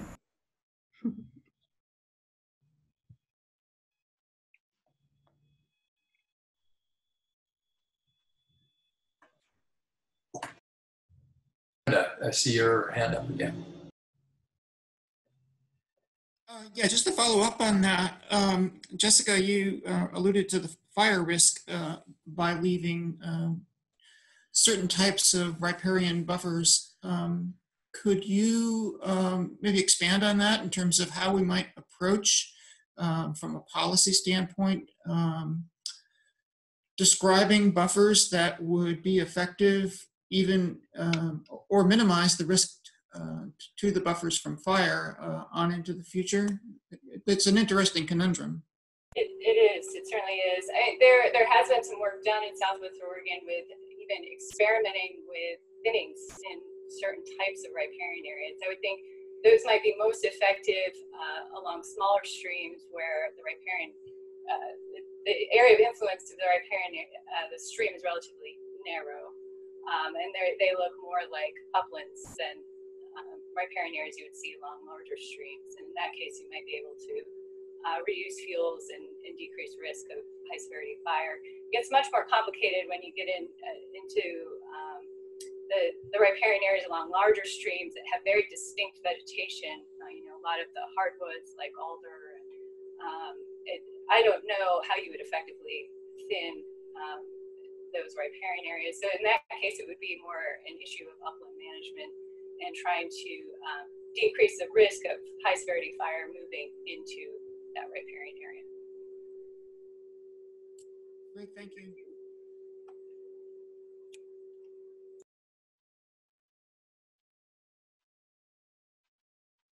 Any other comments, reflections from either board members, staff, or closing comments from any of the panelists?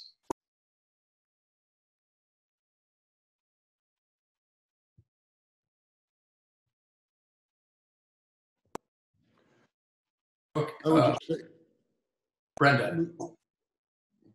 I just want to say thank you to the board, to the panel members. This has been really informative and it's certainly helped me gain a better understanding of what information is available for that region. So thank you very much. I also appreciate this is really helpful information and well delivered for us in difficult circumstances just because of, as we try our way through Zooming on all of this stuff.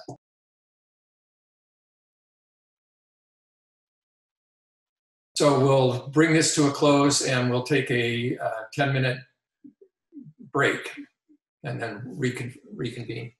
Good morning, Chair Imeson, State Forester Doherty, members of the board. For the record, my name is Bill Herber and I serve as the Deputy Director for Administration.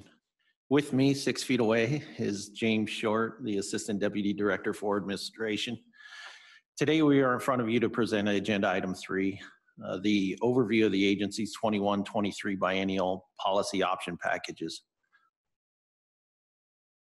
The purpose of this agenda item is to provide you an introduction to the agency's proposed changes to its next biennial budget and seek the board's input on these changes. So before we get into this agenda item, since we have a few new board members to this effort, I thought I would briefly highlight the overall process in front of us. For the next few months, the agency will be preparing its 21-23 biennial budget for submittal to the Department of Administrative Services, or DAS. James will be talking about in the next slide about the timeline, but generally over the course of the summer, we will be preparing what is called our agency request budget, or our ARB.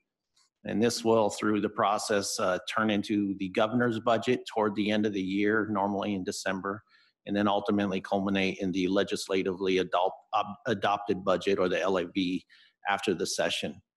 That LAB eventually comes into the legislatively approved budget as there's legislative actions or e-board requests as the biennium unfolds. So that's kind of the major products through this effort. So while there is a lot of technical work already occurring, one of the first steps in this process is defining any proposed changes to our current service level. That is a level that defines our base level of operations. So these additions, the agency or the board feels it needs in order to advance the mission of the agency are called policy packages, or policy option packages. You'll hear them referred to as POPs. These packages can contain positions, funding, and or spending limitation. And these things are what we'll be discussing today. So in January, James presented and the board approved a set of guiding principles for our budget development process. These POPs you're about to hear were developed with that framework in mind. In addition, they were developed with the current budget instructions as outlined by DAS. These instructions were presented prior to our current global situation, and we are likely to are likely to change as we move through this process. But it's important to note that we developed these POPs prior with this current instructions that doesn't have any current restrictions. So occasionally DAS will direct agencies to limit requests for funding or positions, but that's not the case as of yet. And it's important to note, even in light of the current situation, projections show that the economy should bounce back rather quickly in the next biennium. So constraining requests now might not be in the best interest for future positions. So you'll see POPs kind of move forward absent the current context of the global situation. With that, I'll now hand it over to James, who will discuss the timelines, and then we'll move into the divisions to present their policy option packages. Good morning, Chair Imeson, members of the board, State Forester Doherty. For the record, my name is James Short, the Assistant Deputy Director for the Administration Department. I'm here to review the key dates of the 2021-23 budget process. There are 5 dates that the Board of Forestry should be aware of, as illustrated in the slide above. Last week, on April 17th, the agency submitted the legislative concepts to DAS. And today, April 22nd, the agency will provide an overview of the policy option packages to the Board of Forestry. We'll be back on June 3rd for the Board of Forestry meeting, where the board will provide final approval and input of all the agency policy option packages to be included in the agency request budget.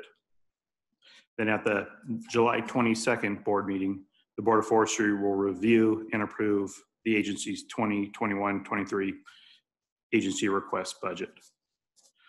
Then finally, on September 1st, the agency submits the agency request budget to the Chief Financial Office of DAS.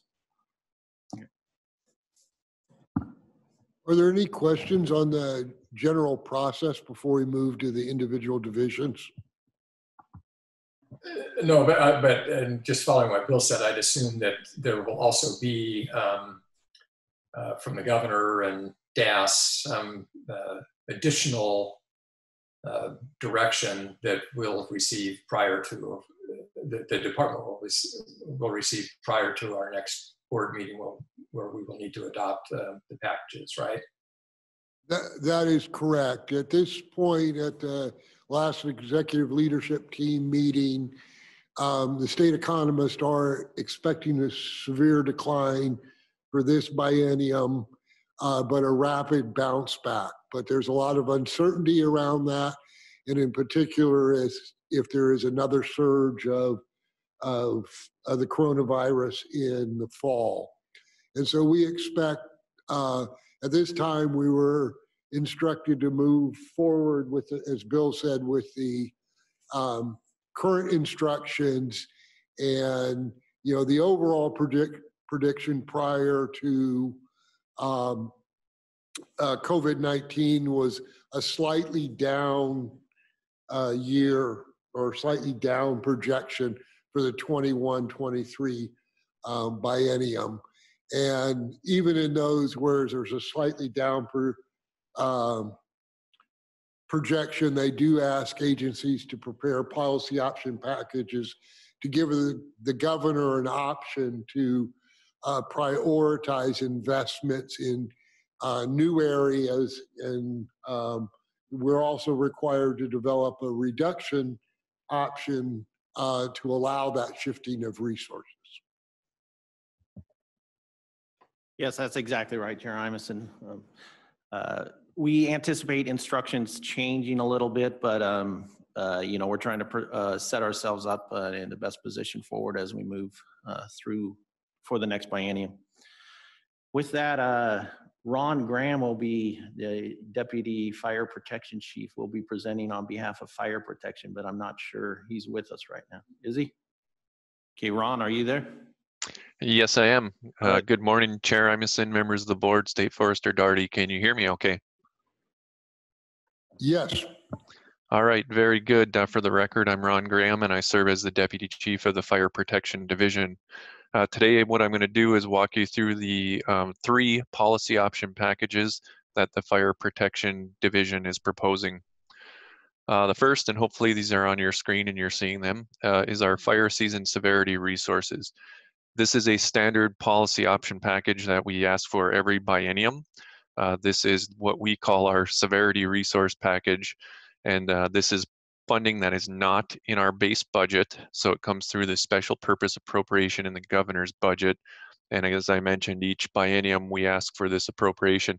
This allocates $2 million per year of general fund dollars, excuse me, that is for supplemental firefighting resources, and that is matched by up to $3 million per year from the Oregon Forest Land Protection Fund. One nuance with this current SPA policy option package, as from previous biennium, is that we are asking for additional funds as our large air tanker contract enters its final year. And if we proceed with continuing with a large air tanker contract, we'll have to move to a next generation aircraft, something much newer than the DC-7 that we currently contract with, an aircraft that would be federally approved and be able to be used on federal grounds that we support and then reimbursed. So that is the difference in this SPA. POP from the past is addressing the need for that large air tanker and the additional costs that come with that. The second policy option package that the division is proposing is our fire season organizational sustainability and modernization. This really is based on the work from the past over the fire program reviews, Secretary of State's audit, the fire program and division agency initiative, and then most recently the work by the Governor's Fire Council. This addresses the needed capacity across the division and programs to sustain the firefighting mission of the division. So this is all about positions and capacity and training and supporting our workforce for the future. The third and final policy option package proposed by the division is a severity modernization and an additional special purpose appropriation. So this is completely separate and different from the first and standard severity special purpose appropriation. This is consistent with what we've asked for in the last couple of biennium as well, is the need to address that there is additional funding needed and additional flexibility for the division, the agency, to increase our contracting, whether it's exclusive use or call when needed contracts, for hand crews, for individual overhead resources, for engines, heavy equipment, and additional aircraft. As we've seen over the last, several fire seasons, our severity program has been really stressed to meet the demands of the districts and support their initial attack and extended attack efforts. This kind of brings us further than just, moving us to the next large generation air tankers. This gives us the flexibility to implement additional contracting when needed, when those periods of high fire danger are presented to us, and we have to look at our call when needed contracts. Currently, the severity appropriation is the only funding that we have to do that. So that would conclude the Fire Protection Division's 3 policy option packages. Thank you. Are there any questions for Ron?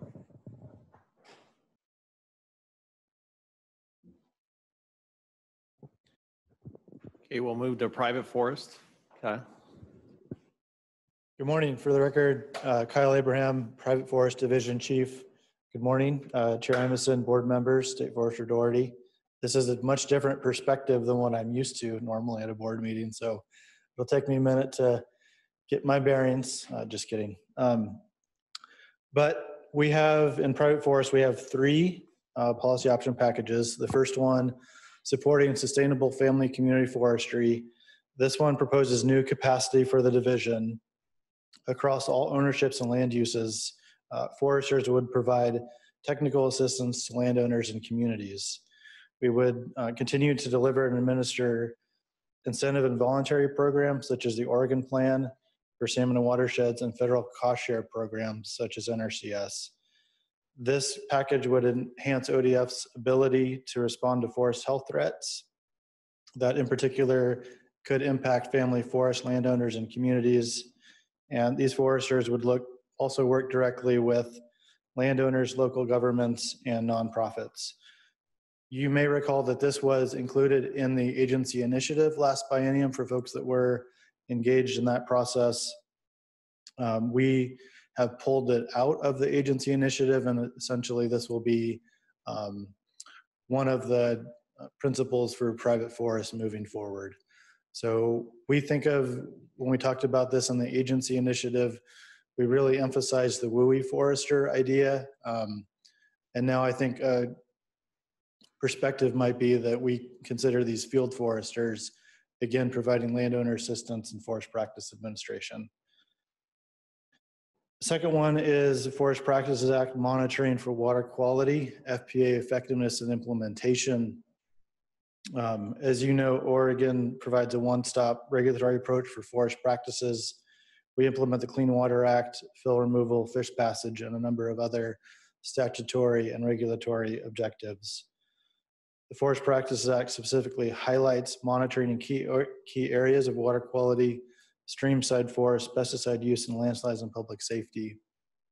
And as folks are probably aware, we have a specific need right now to continue our effectiveness and implementation program. So this option would give us additional capacity in terms of an aquatic riparian specialist, the geotechnical specialist, and most importantly, capacity to fully implement the compliance audit program moving forward.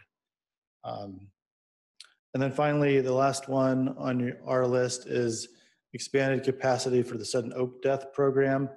This was at the request of the Sudden Oak Death Task Force, which is convened by 2 Oregon legislators, state and federal natural resource agencies. The department plays a key role in the sudden oak death program, and particularly on the eradication side. So we were asked to develop additional capacity for implementing approximately $5 million worth of treatment in the sudden oak death program, and then also developing the infrastructure and the capacity internally with ODF that would be needed to implement that. So that concludes the three POPs that we have in private forest. Any questions? Kyle, it's Tom. Just one. My recollection is on the sudden oak death program that there was a fair amount of legislative interest on this one as well. Is that still the case? Yes, thank you, Tom. That is still the case. I think the task force is trying to consider all options at this point for increasing funding. One of those is continue to work with the legislature, and then also the POP through the agency. Thanks.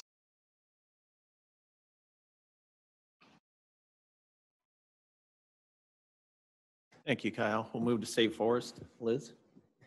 Thank you. Good morning, Chair Imison, State Forester Doherty, members of the board. For the record, my name is Liz Dent, and I serve as the Division Chief for State Forests. We have one proposed policy option package for state forests, and this is to support and fund our recreation, education, and interpretation programs. And if you'll recall, this anchors back into your October retreat, in which we were asked to put together a POP for supporting this important program. We have attempted to, we've sought general fund for our recreation, education, interpretation programs in previous sessions. So we were pretty well situated to pick this up and put together this POP. The theme here really is about public money for public benefits. Everyone here understands that our program is largely funded through the sale of timber. So if we step back and think about the services we provide that might be best suited for public money, this clearly rises to the top. Just give you a flavor for the services that we provide. We have 22 campgrounds, and the past couple years that's hosted about 40,000 campers. We have 143 miles of multi-use trails for non-motorized use such as mountain bikes, hiking, equestrian use, 461 motorized trails, and 30 day use areas. So really a lot of opportunity out in the forest. In addition to these formal services, the forest really just gets a lot of use just from public access, so dispersed camping, hiking, fishing, swimming. We're really a good resource for folks, particularly up in the northwest portion of our ownership. And then we have the Tillamook Forest Interpretive Center. This is located on Highway 6, and it, in the past few years, has received about 53,000 visitors, provided over 4,000 education programs for over 4,000 students, and just provides a significant amount of forest management interpretation for the general public that comes through there. You can really think about all of this collectively as sort of the public-facing portion of not only the State Forest Division, but just of forest management in general. So those are the sorts of services that we're seeking general fund for. Be happy to answer any questions. Liz, it's Tom again. Is this POP, do you anticipate that it is similar in nature to the ones that we have proposed before on state forest, for state forest recreation, or are there differences? And if so, how would you describe those? It really is similar to what we've proposed in the past.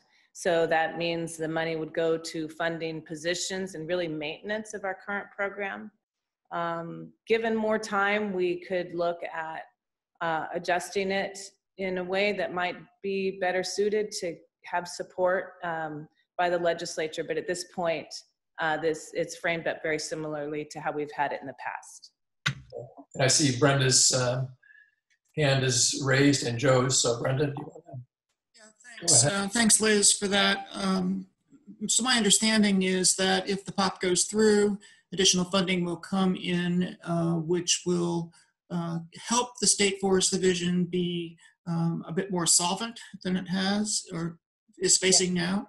But if it doesn't go through and log prices take some time to recover and housing starts take some time to recover, then is it correct that this will place state forests in even tighter financial constraints? Yes, certainly because of our dependence on the timber market, we obviously, our financial situation is tied to that, the ups and downs there. We are looking really carefully and strategically around the impacts of COVID-19 on the timber market.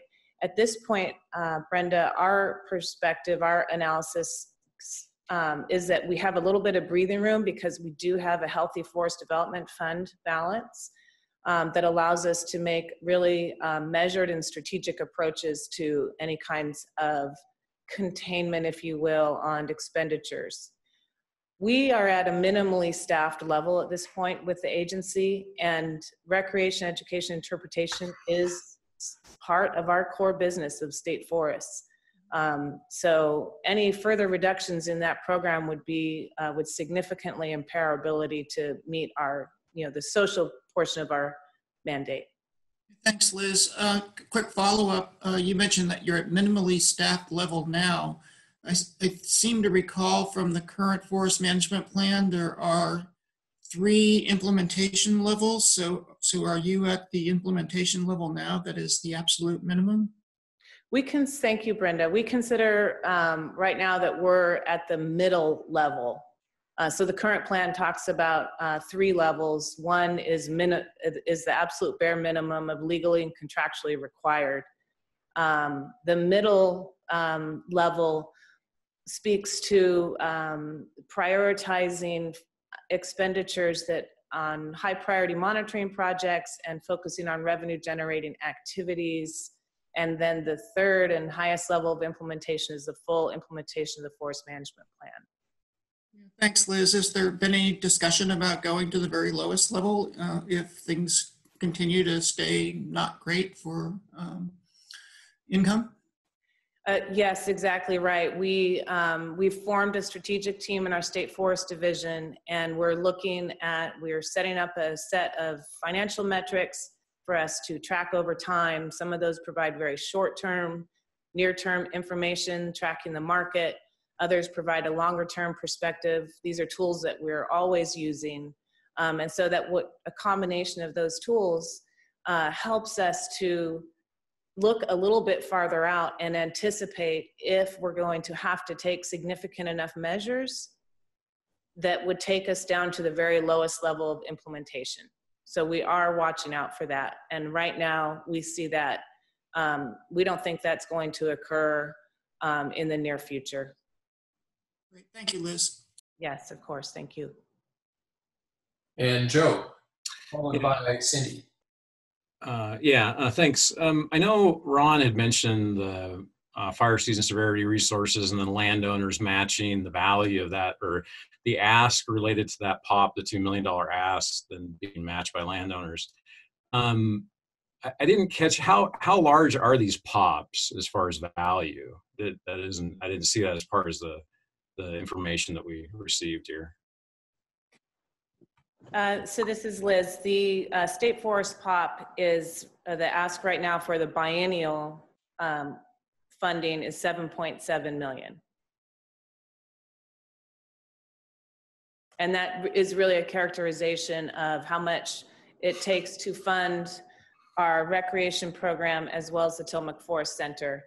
And just so that folks are aware, part of that funding also includes funding for a handful of deputy sheriffs to help where we're paying a portion or all of the salaries for those deputies to provide for the patrolling of our state forest land base and to do some enforcement around our formal recreation areas. And what were the private forest POPs values, Kyle? Here comes Kyle. The first one, Joe, is roughly about $3 million. So the additional forester capacity of roughly $3 million. The forest practices effectiveness and implementation is about $2 million. million. And then the final one for sod was, I believe it was $6.9 million with $5 million for treatment prioritized. Okay, thank you. Okay, Cindy? Yeah, thanks. Liz, you talked at the front end of your presentation about this POP basically being a recast of what we've done in the past, but that there's the possibility of retooling it to better address legislative interest and demand. What would be the differences between this and a retooled POP? Yeah, thank you, Cindy. You know, we have some new resources that have come on board over the past 6 months to a year. We have a new manager for that's overseeing our Tillamook Forest Center and our recreation program. And then we have a new executive director for the Tillamook Forest Heritage Trust, which is the nonprofit arm for the State Forest Division. And so given time, which I just want to be clear, I don't know that I have, some time spent with those two and sort of garnishing ideas that they may have, fresh perspectives that might create more appeal. So as it's situated now, as it's characterized now, this maintains what we provide right now. So the question, you know, it sort of begs a question, well, if we were to frame it to offer some new and different services, would it be more likely to be funded?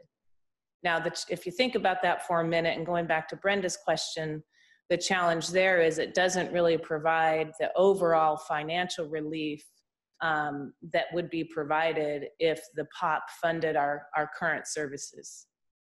So that's what has to be kind of balanced out.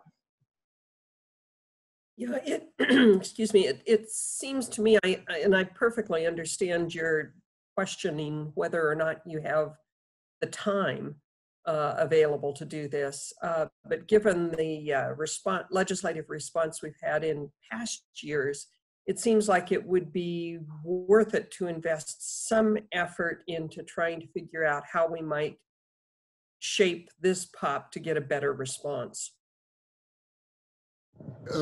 Cindy, this is Peter, and actually the legislature has never weighed in on this POP because it's never gotten past the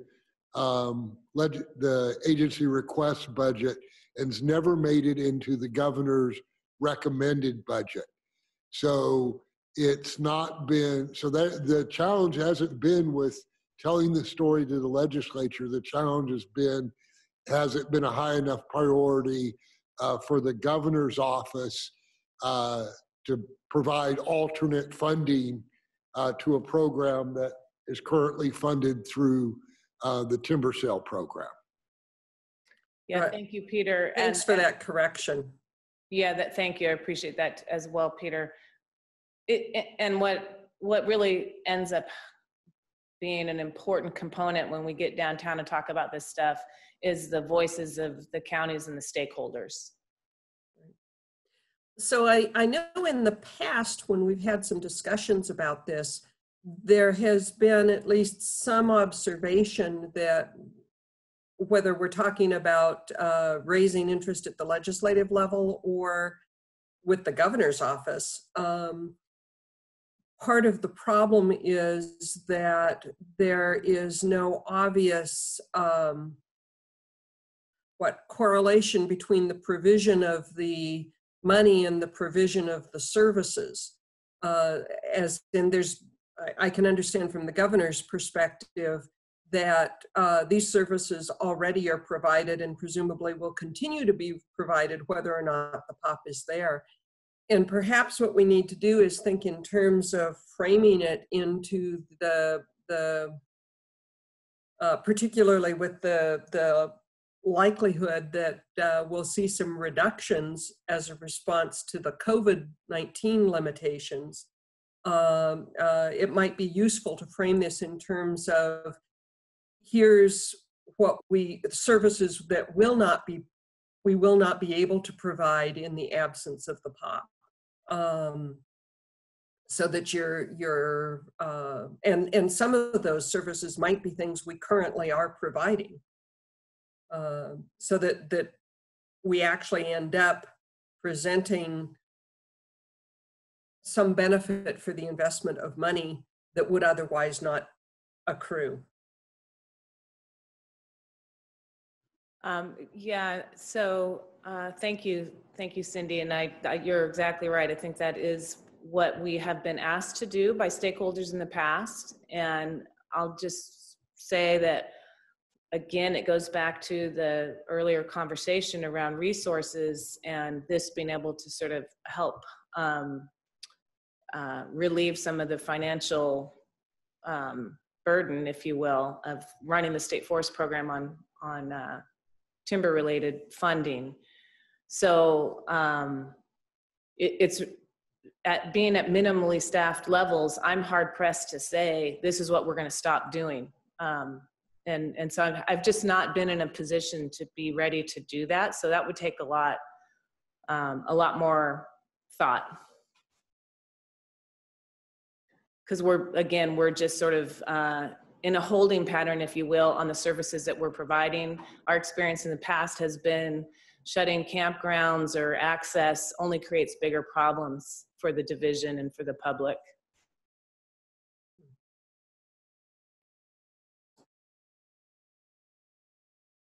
Any further questions then? Cindy, your hand is still up, just so. Got it down. I got it, okay. Okay, thank you. Thank you, Liz.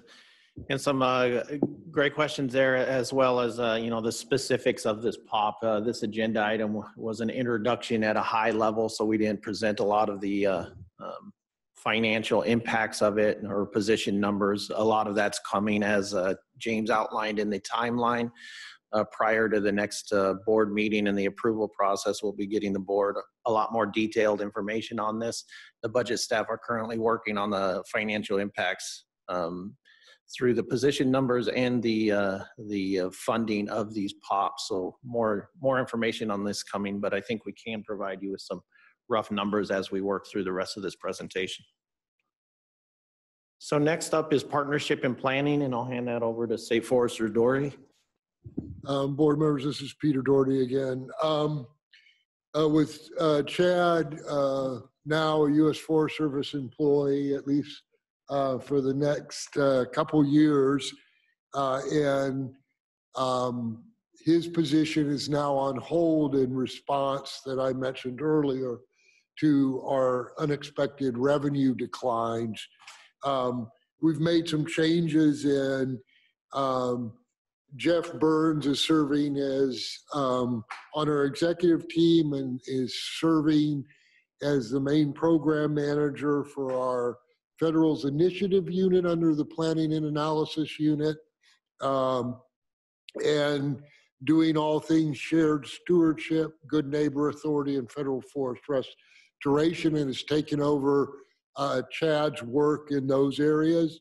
And John Takarzak has stepped up as a program manager for the Planning and Analysis Unit and is taken over Chad's responsibilities around the board work, our regular work on climate, and then the climate change work plan. And so there are two POPs here, and Danny Norlander, our climate and forest carbon specialist, will speak to the first one. Good morning, Chair Imeson, members of the board, State Forester Doherty. For the record, I'm Danny Norlander, the Forest Carbon and Forest Health Policy Analyst in the Partnership and Planning Program.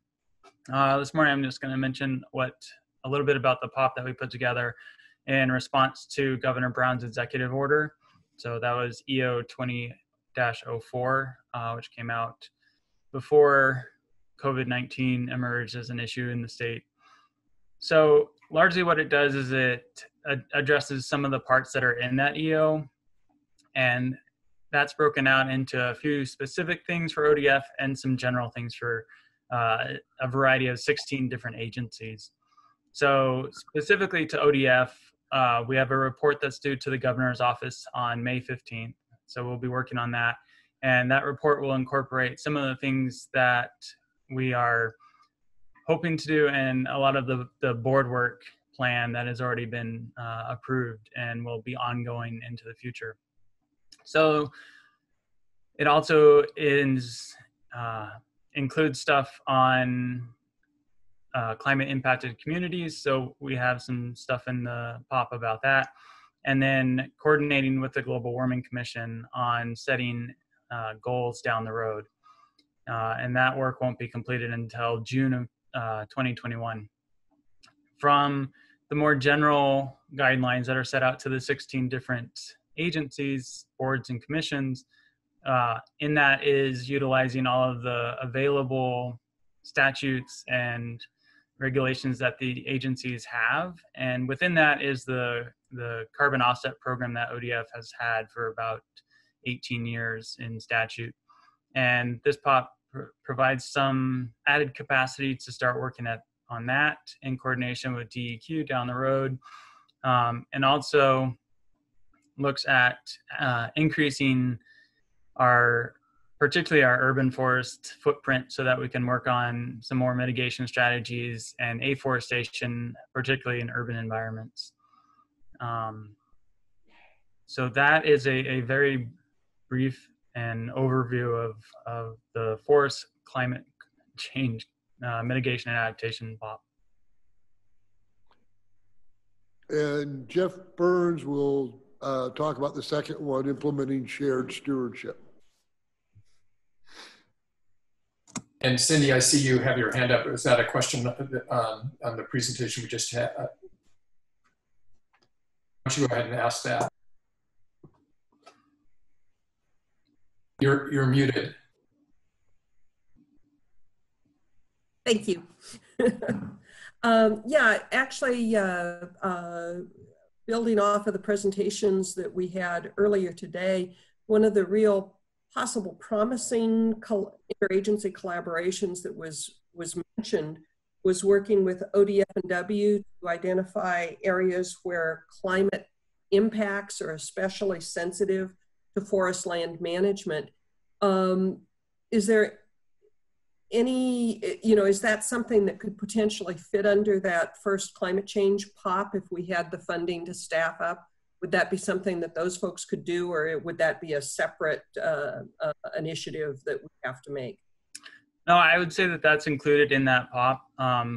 Some of the positions that are included in that climate change portion of that or the agency portion of that is coordination with other agencies. And there is a position that's specific to working with both other state agencies and federal agencies to work on adaptation and mitigation projects. Just to touch on that, about the ongoing work that we have already, is we've been involved with the Climate Adaptation Framework, which is a statewide project with 23 different state agencies. ODFW is a part of that. We have kind of a small natural resources cluster within that. And so I've been working with them closely on that front. So we are working on building those relationships already. It would be nice to be able to add capacity to that so we can have long-term and meaningful relationships with our sister agencies. Thank you. Good morning. My name is Jeff Burns. Like Peter had mentioned, I'm the Federal Initiatives Unit Manager, but serving as the Acting Partnership and Planning Program Director. Good morning, Chair Imison and the Board of Forestry, and thank you, Peter, for your time. ODF has a long-standing and productive relationship with our Federal Forest Service partners. We have been working on projects at the local level across boundaries for years now. Shared stewardship is the concept of expanding that success in cooperation on a regional and national scale. The Shared Stewardship MOU was formalized in August of 2019 by the state of Oregon and our Forest Service partners. And as you well know, ODF has developed a federal forest restoration program that utilizes all of the tools that we can bring to bear to facilitate a holistic approach to the cross-boundary forest stewardship. The Good Neighbor Authority is one of those tools that has shown great success and enabled us to expand our productivity and influence in this area. Currently across the state, we have 4 federal forest restoration coordinator positions, and I'm in the process of replacing the federal forest restoration program lead. The amount of G&A work has exceeded existing ODF staff capacity authorized in the FFR program budget. With shared stewardship recommendations in the Governor's Council on Wildfire Response, we anticipate a significant increase in restoration and fuels reduction projects across the landscape that would require additional capacity in the 21-23 biennium. For example, a federal forest restoration coordinator position is needed on the west side, where a lot of G&A restoration work has been generated but not yet acted upon, including timber sales and additional fuels reduction projects. We believe this warrants a full-time coordinator position that eventually, hopefully, becomes fully funded. That is the goal of the program, to become fully federally funded. This will help enable us to expand our capacity to meet the needs of not only ODF and our Forest Service partners, but the multitude of diverse stakeholders in that region. I'll stop there and answer any questions that you may have.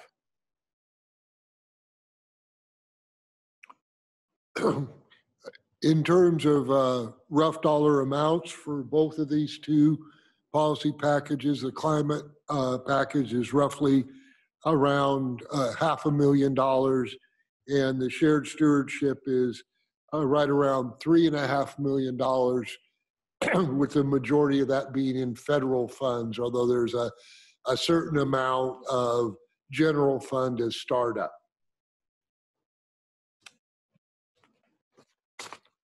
Any questions for Jeff? I don't see any hands up at the moment, Peter. Thank you. Thank you, Jeff. So we'll wrap this up with administration, and I think we can keep ourselves on time, even though there's nothing really following us, but we won't keep you here all day. So admin has the most pops, both due to the breadth of services we provide, as well as some of the mandated processes we need to adhere to. I will be keeping these at a high level, one due to timing, like I mentioned, but also these are likely to evolve over the course of the next couple of months. As you are aware, we have been working with a consultant, MGO, who is looking at many of our administrative processes, and we want to be mindful of their work and leverage their recommendations as we develop our next biennium's budget. So these admin pops, specifically some of them that I'll highlight, will be changing as we work with MGO.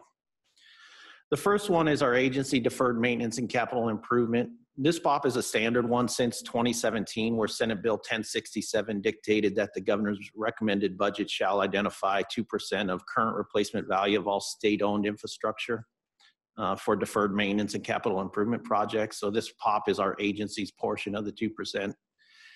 As this is really part of the statewide effort. So in June, you'll be hearing from our facilities management program on specific efforts our agency is moving forward to address its own deferred maintenance needs. But this POP is part of that statewide 2%. Next is our firefighter life safety. One of our essential functions in statewide continuity of operations plan is our ability as an agency to provide wireless communication services and infrastructure.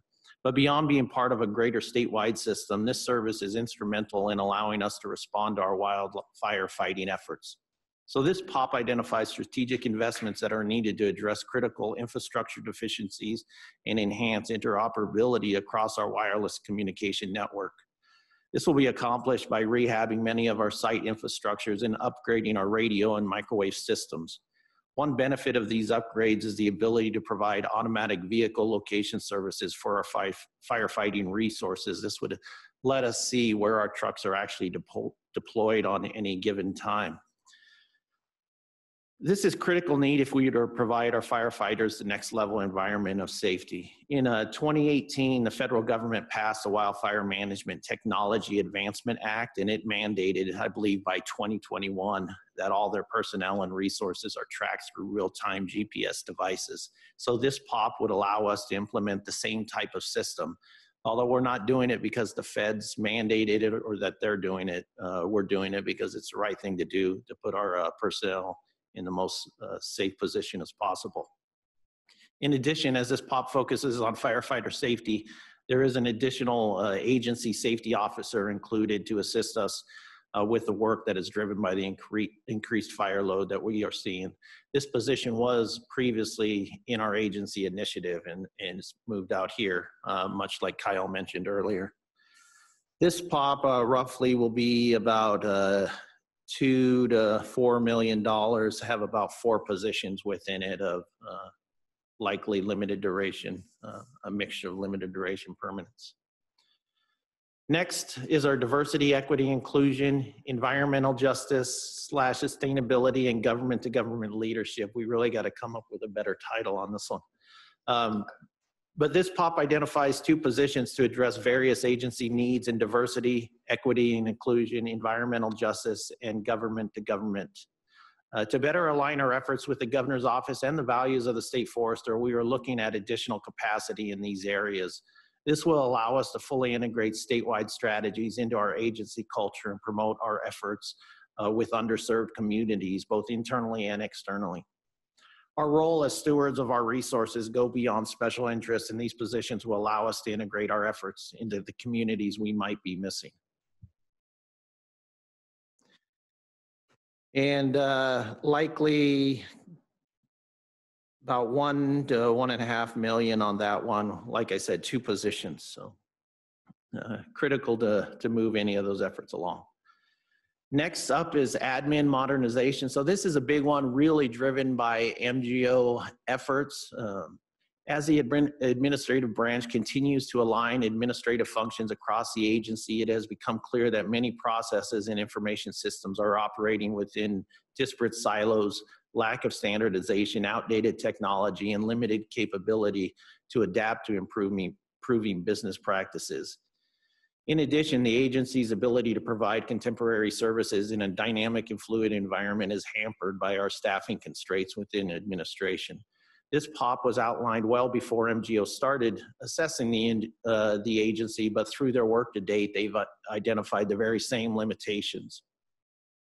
So this POP addresses those issues with resources in several key areas such as information technology, public affairs and information management, and human resources. This POP is the most likely to be refined as we continue our work with MGO. Likely will be in the ballpark of $5 million with 6 positions outlined, I would gather to say. Any questions so far? Because with that, I'm going to hand it over to James to discuss our last POP, the Facilities Capital Management Program capacity. Okay, the Facilities Capital Management Program concept addresses the workload capacities needs within the facilities program. The program is requesting to add capacity to address the workload capacity limitations in both the statewide and Salem campus operational units, meet the statutory and governor's executive order performance and sustainability requirements, manage the department's buildings and structure asset portfolio data management system, provide facilities management and construction project management capacity within this program's Salem campus and statewide operational units, and finally, enhance the responsive adaptation and reoccurring maintenance and investments required to manage the department's extensive network of aging facilities in Salem and in the field. This POP is approximately $1.5 million of personal services and S&S with an additional 5 FTE. Any questions?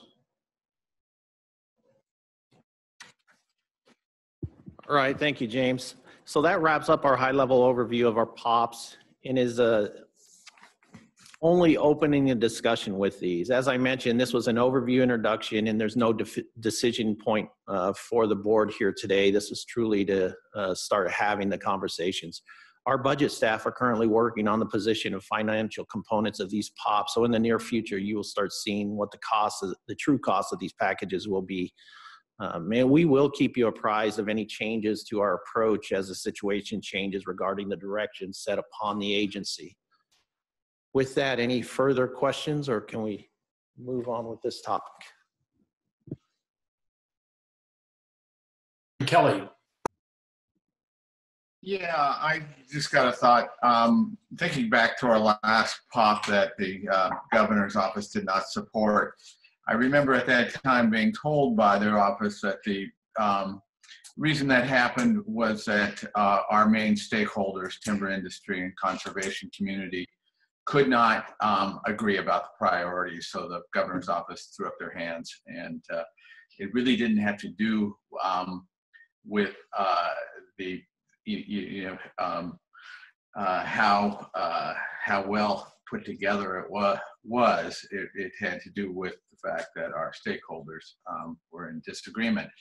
And it seems to me that is going to remain core, especially in the financially constrained environment that we're going to be in. Also reflecting on the fact that we have this memorandum of understanding between those previously warring parties at this point.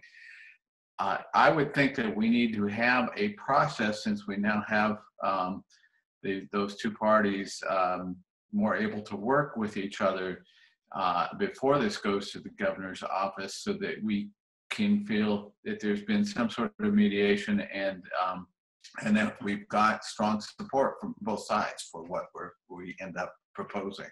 So anyhow, that was my thought on that. Thank you. I appreciate that. We have started joint meetings with our ad hoc group, which is primarily landowners and operator representatives, as well joint meeting with them and our conservation collab. And those are quarterly, and we will be presenting POPs to them as they develop and getting feedback on that. And we're hoping that creates an additional venue for understanding and collaboration around support for our POPs. The other thing that has changed since the last time is the Governor's Council on Wildfire Response was a pretty broad coalition, much broader than our traditional stakeholder group, that came out strongly in favor of those recommendations. And while we've broken out components of our agency strategic initiative from the last round, they still reflect the recommendations of the Wildfire Council. So I'm hoping those two things together. And I think the other challenge that I heard was that it was an integrated POP and they weren't sure how to scale it. And so having it somewhat in smaller pieces may help them think about scaling. And so that might be a way of getting some of it through into our governor's recommended budget. Because it does create a challenge when it's not in the governor's recommended budget. We're not allowed to speak to it as a important policy option package.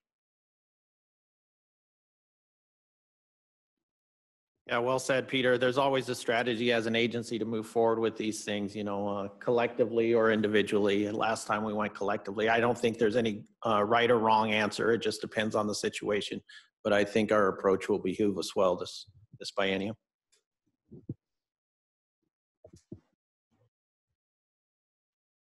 Great. That concludes that discussion. Thanks, Jim, for your comment and suggestion as well.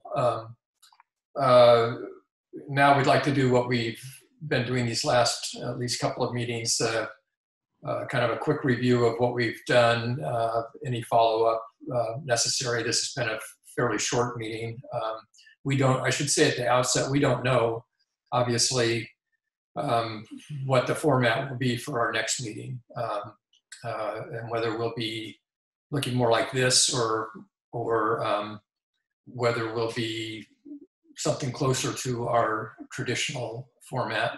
I do want to express appreciation to the folks who helped pull this together. Hillary was obviously a big part of that, and so it's relevant that today is the day that is nationally recognizing administrative professionals, because she has been really professional in her administrative responsibilities here. Jason also played an important role in making all of this work. So appreciate that. I think one of the things we don't get the benefit of in this kind of a meeting, at least we couldn't today, is public input. I do want to remind people, we'd love to have your comments on the issues that we talked about today. And again, ask for that in writing by May 6th. But hopefully, however we meet next time, we can also have a stronger, stakeholder public involvement in the meeting in real time. So we had the two discussions today. One of the ones we just had, and the other one in which we had, I think, a really good panel. But I'd invite board members for any commentary that they want to provide on follow up on either of these things, and before we adjourn today. So just open it up, or Peter, also for you, representing staff, anything out of this that for your particular attention. So. Thank you, Tom. I did want to note all of our ODF staff is staying online, and division chiefs that are in the room are staying. That was one of the requests from the last closing comments in case a follow-up topic needs clarification. So they're all here and available. And then secondly, things may change. My expectation is that the June meeting will be an online meeting. And I will hopefully be pleasantly surprised that it isn't. But we're planning for that, and Hillary is working on the option of facilitated public comment or public comment during this type of session. And as board members think about this meeting, we abbreviated it on purpose because this was our kind of trial meeting for this. The June agenda is quite full, and we would be talking about an all-day meeting. So if you have any thoughts about should we be trying to slim it down, or will this work for an all-day meeting? So if you could comment on that as you think about today's and the topics we had today, that would be great. Okay. And I see Jim's hand is up. Is that? Yeah. First, I would want to compliment Peter and the agency and the staff. Just hearing what Peter described earlier about what all they've done to adapt to this crisis, I'm real impressed. It sounds like they're making a lot of smart decisions. I did have one thought regarding, since we were hearing about the importance of shades and riparian areas, and thinking about this issue of fire and fire-prone forests that can follow, I think Joe's talked about this before, follow a riparian area. I'm wondering, I know we have a process for prioritization of how we fight fires and what we fight, structures and other priorities. And I wonder if there's a way that we should be looking at at these riparian areas and how high we prioritize stopping fires in those areas, given the fact that we're all getting this information about how key those riparian areas will be today and into the future. I don't think it's the board's responsibility to be micromanaging exactly how we fight fire, but would just want to bring up that issue and maybe get a response at some point as to whether any changes can or should be made and what the trade-offs would be. That's it. Thanks. Thanks. Ron, do you have anything to add quickly? I know they do prioritize special sites, special wildlife areas and special sites when we think about the priority of a fire. But what can you add to that, Ron? You're right on, Peter. Any critical habitats, stuff that T&E species habitat, and again, just values at risk, resource values at risk, as riparian areas would clearly be classified by some as a highly valued resource area at risk. So it certainly is factored in our current priorities, and perhaps, given what comes out of this, would be something that we would see some additional consideration for. Okay. Great. Other questions, comments? Great. Brenda. Just to follow up on that, thank you, Tom and Ron and Jim, for that. Responding to a fire to protect those high resource values is a great idea, and I'm glad to hear that that's being done already. But also thinking proactively about how to treat upland areas and areas adjacent to riparian areas to maybe not have quite so intense a fire when a fire does occur. So I'm not sure how compatible fuels reduction might be. I guess I'd want to learn more from our speakers today. But maybe in some places, strategically, fuel reduction with some new prescribed burning may help minimize some of the risk on into the future. Okay. Jim, I see, I don't know if your hand up, is that additional? No, I just forgot to take it down. Not a problem. Okay, I don't see anything from anybody further. So that being the case, thanks everybody for your participation. Stay safe, and this meeting is adjourned.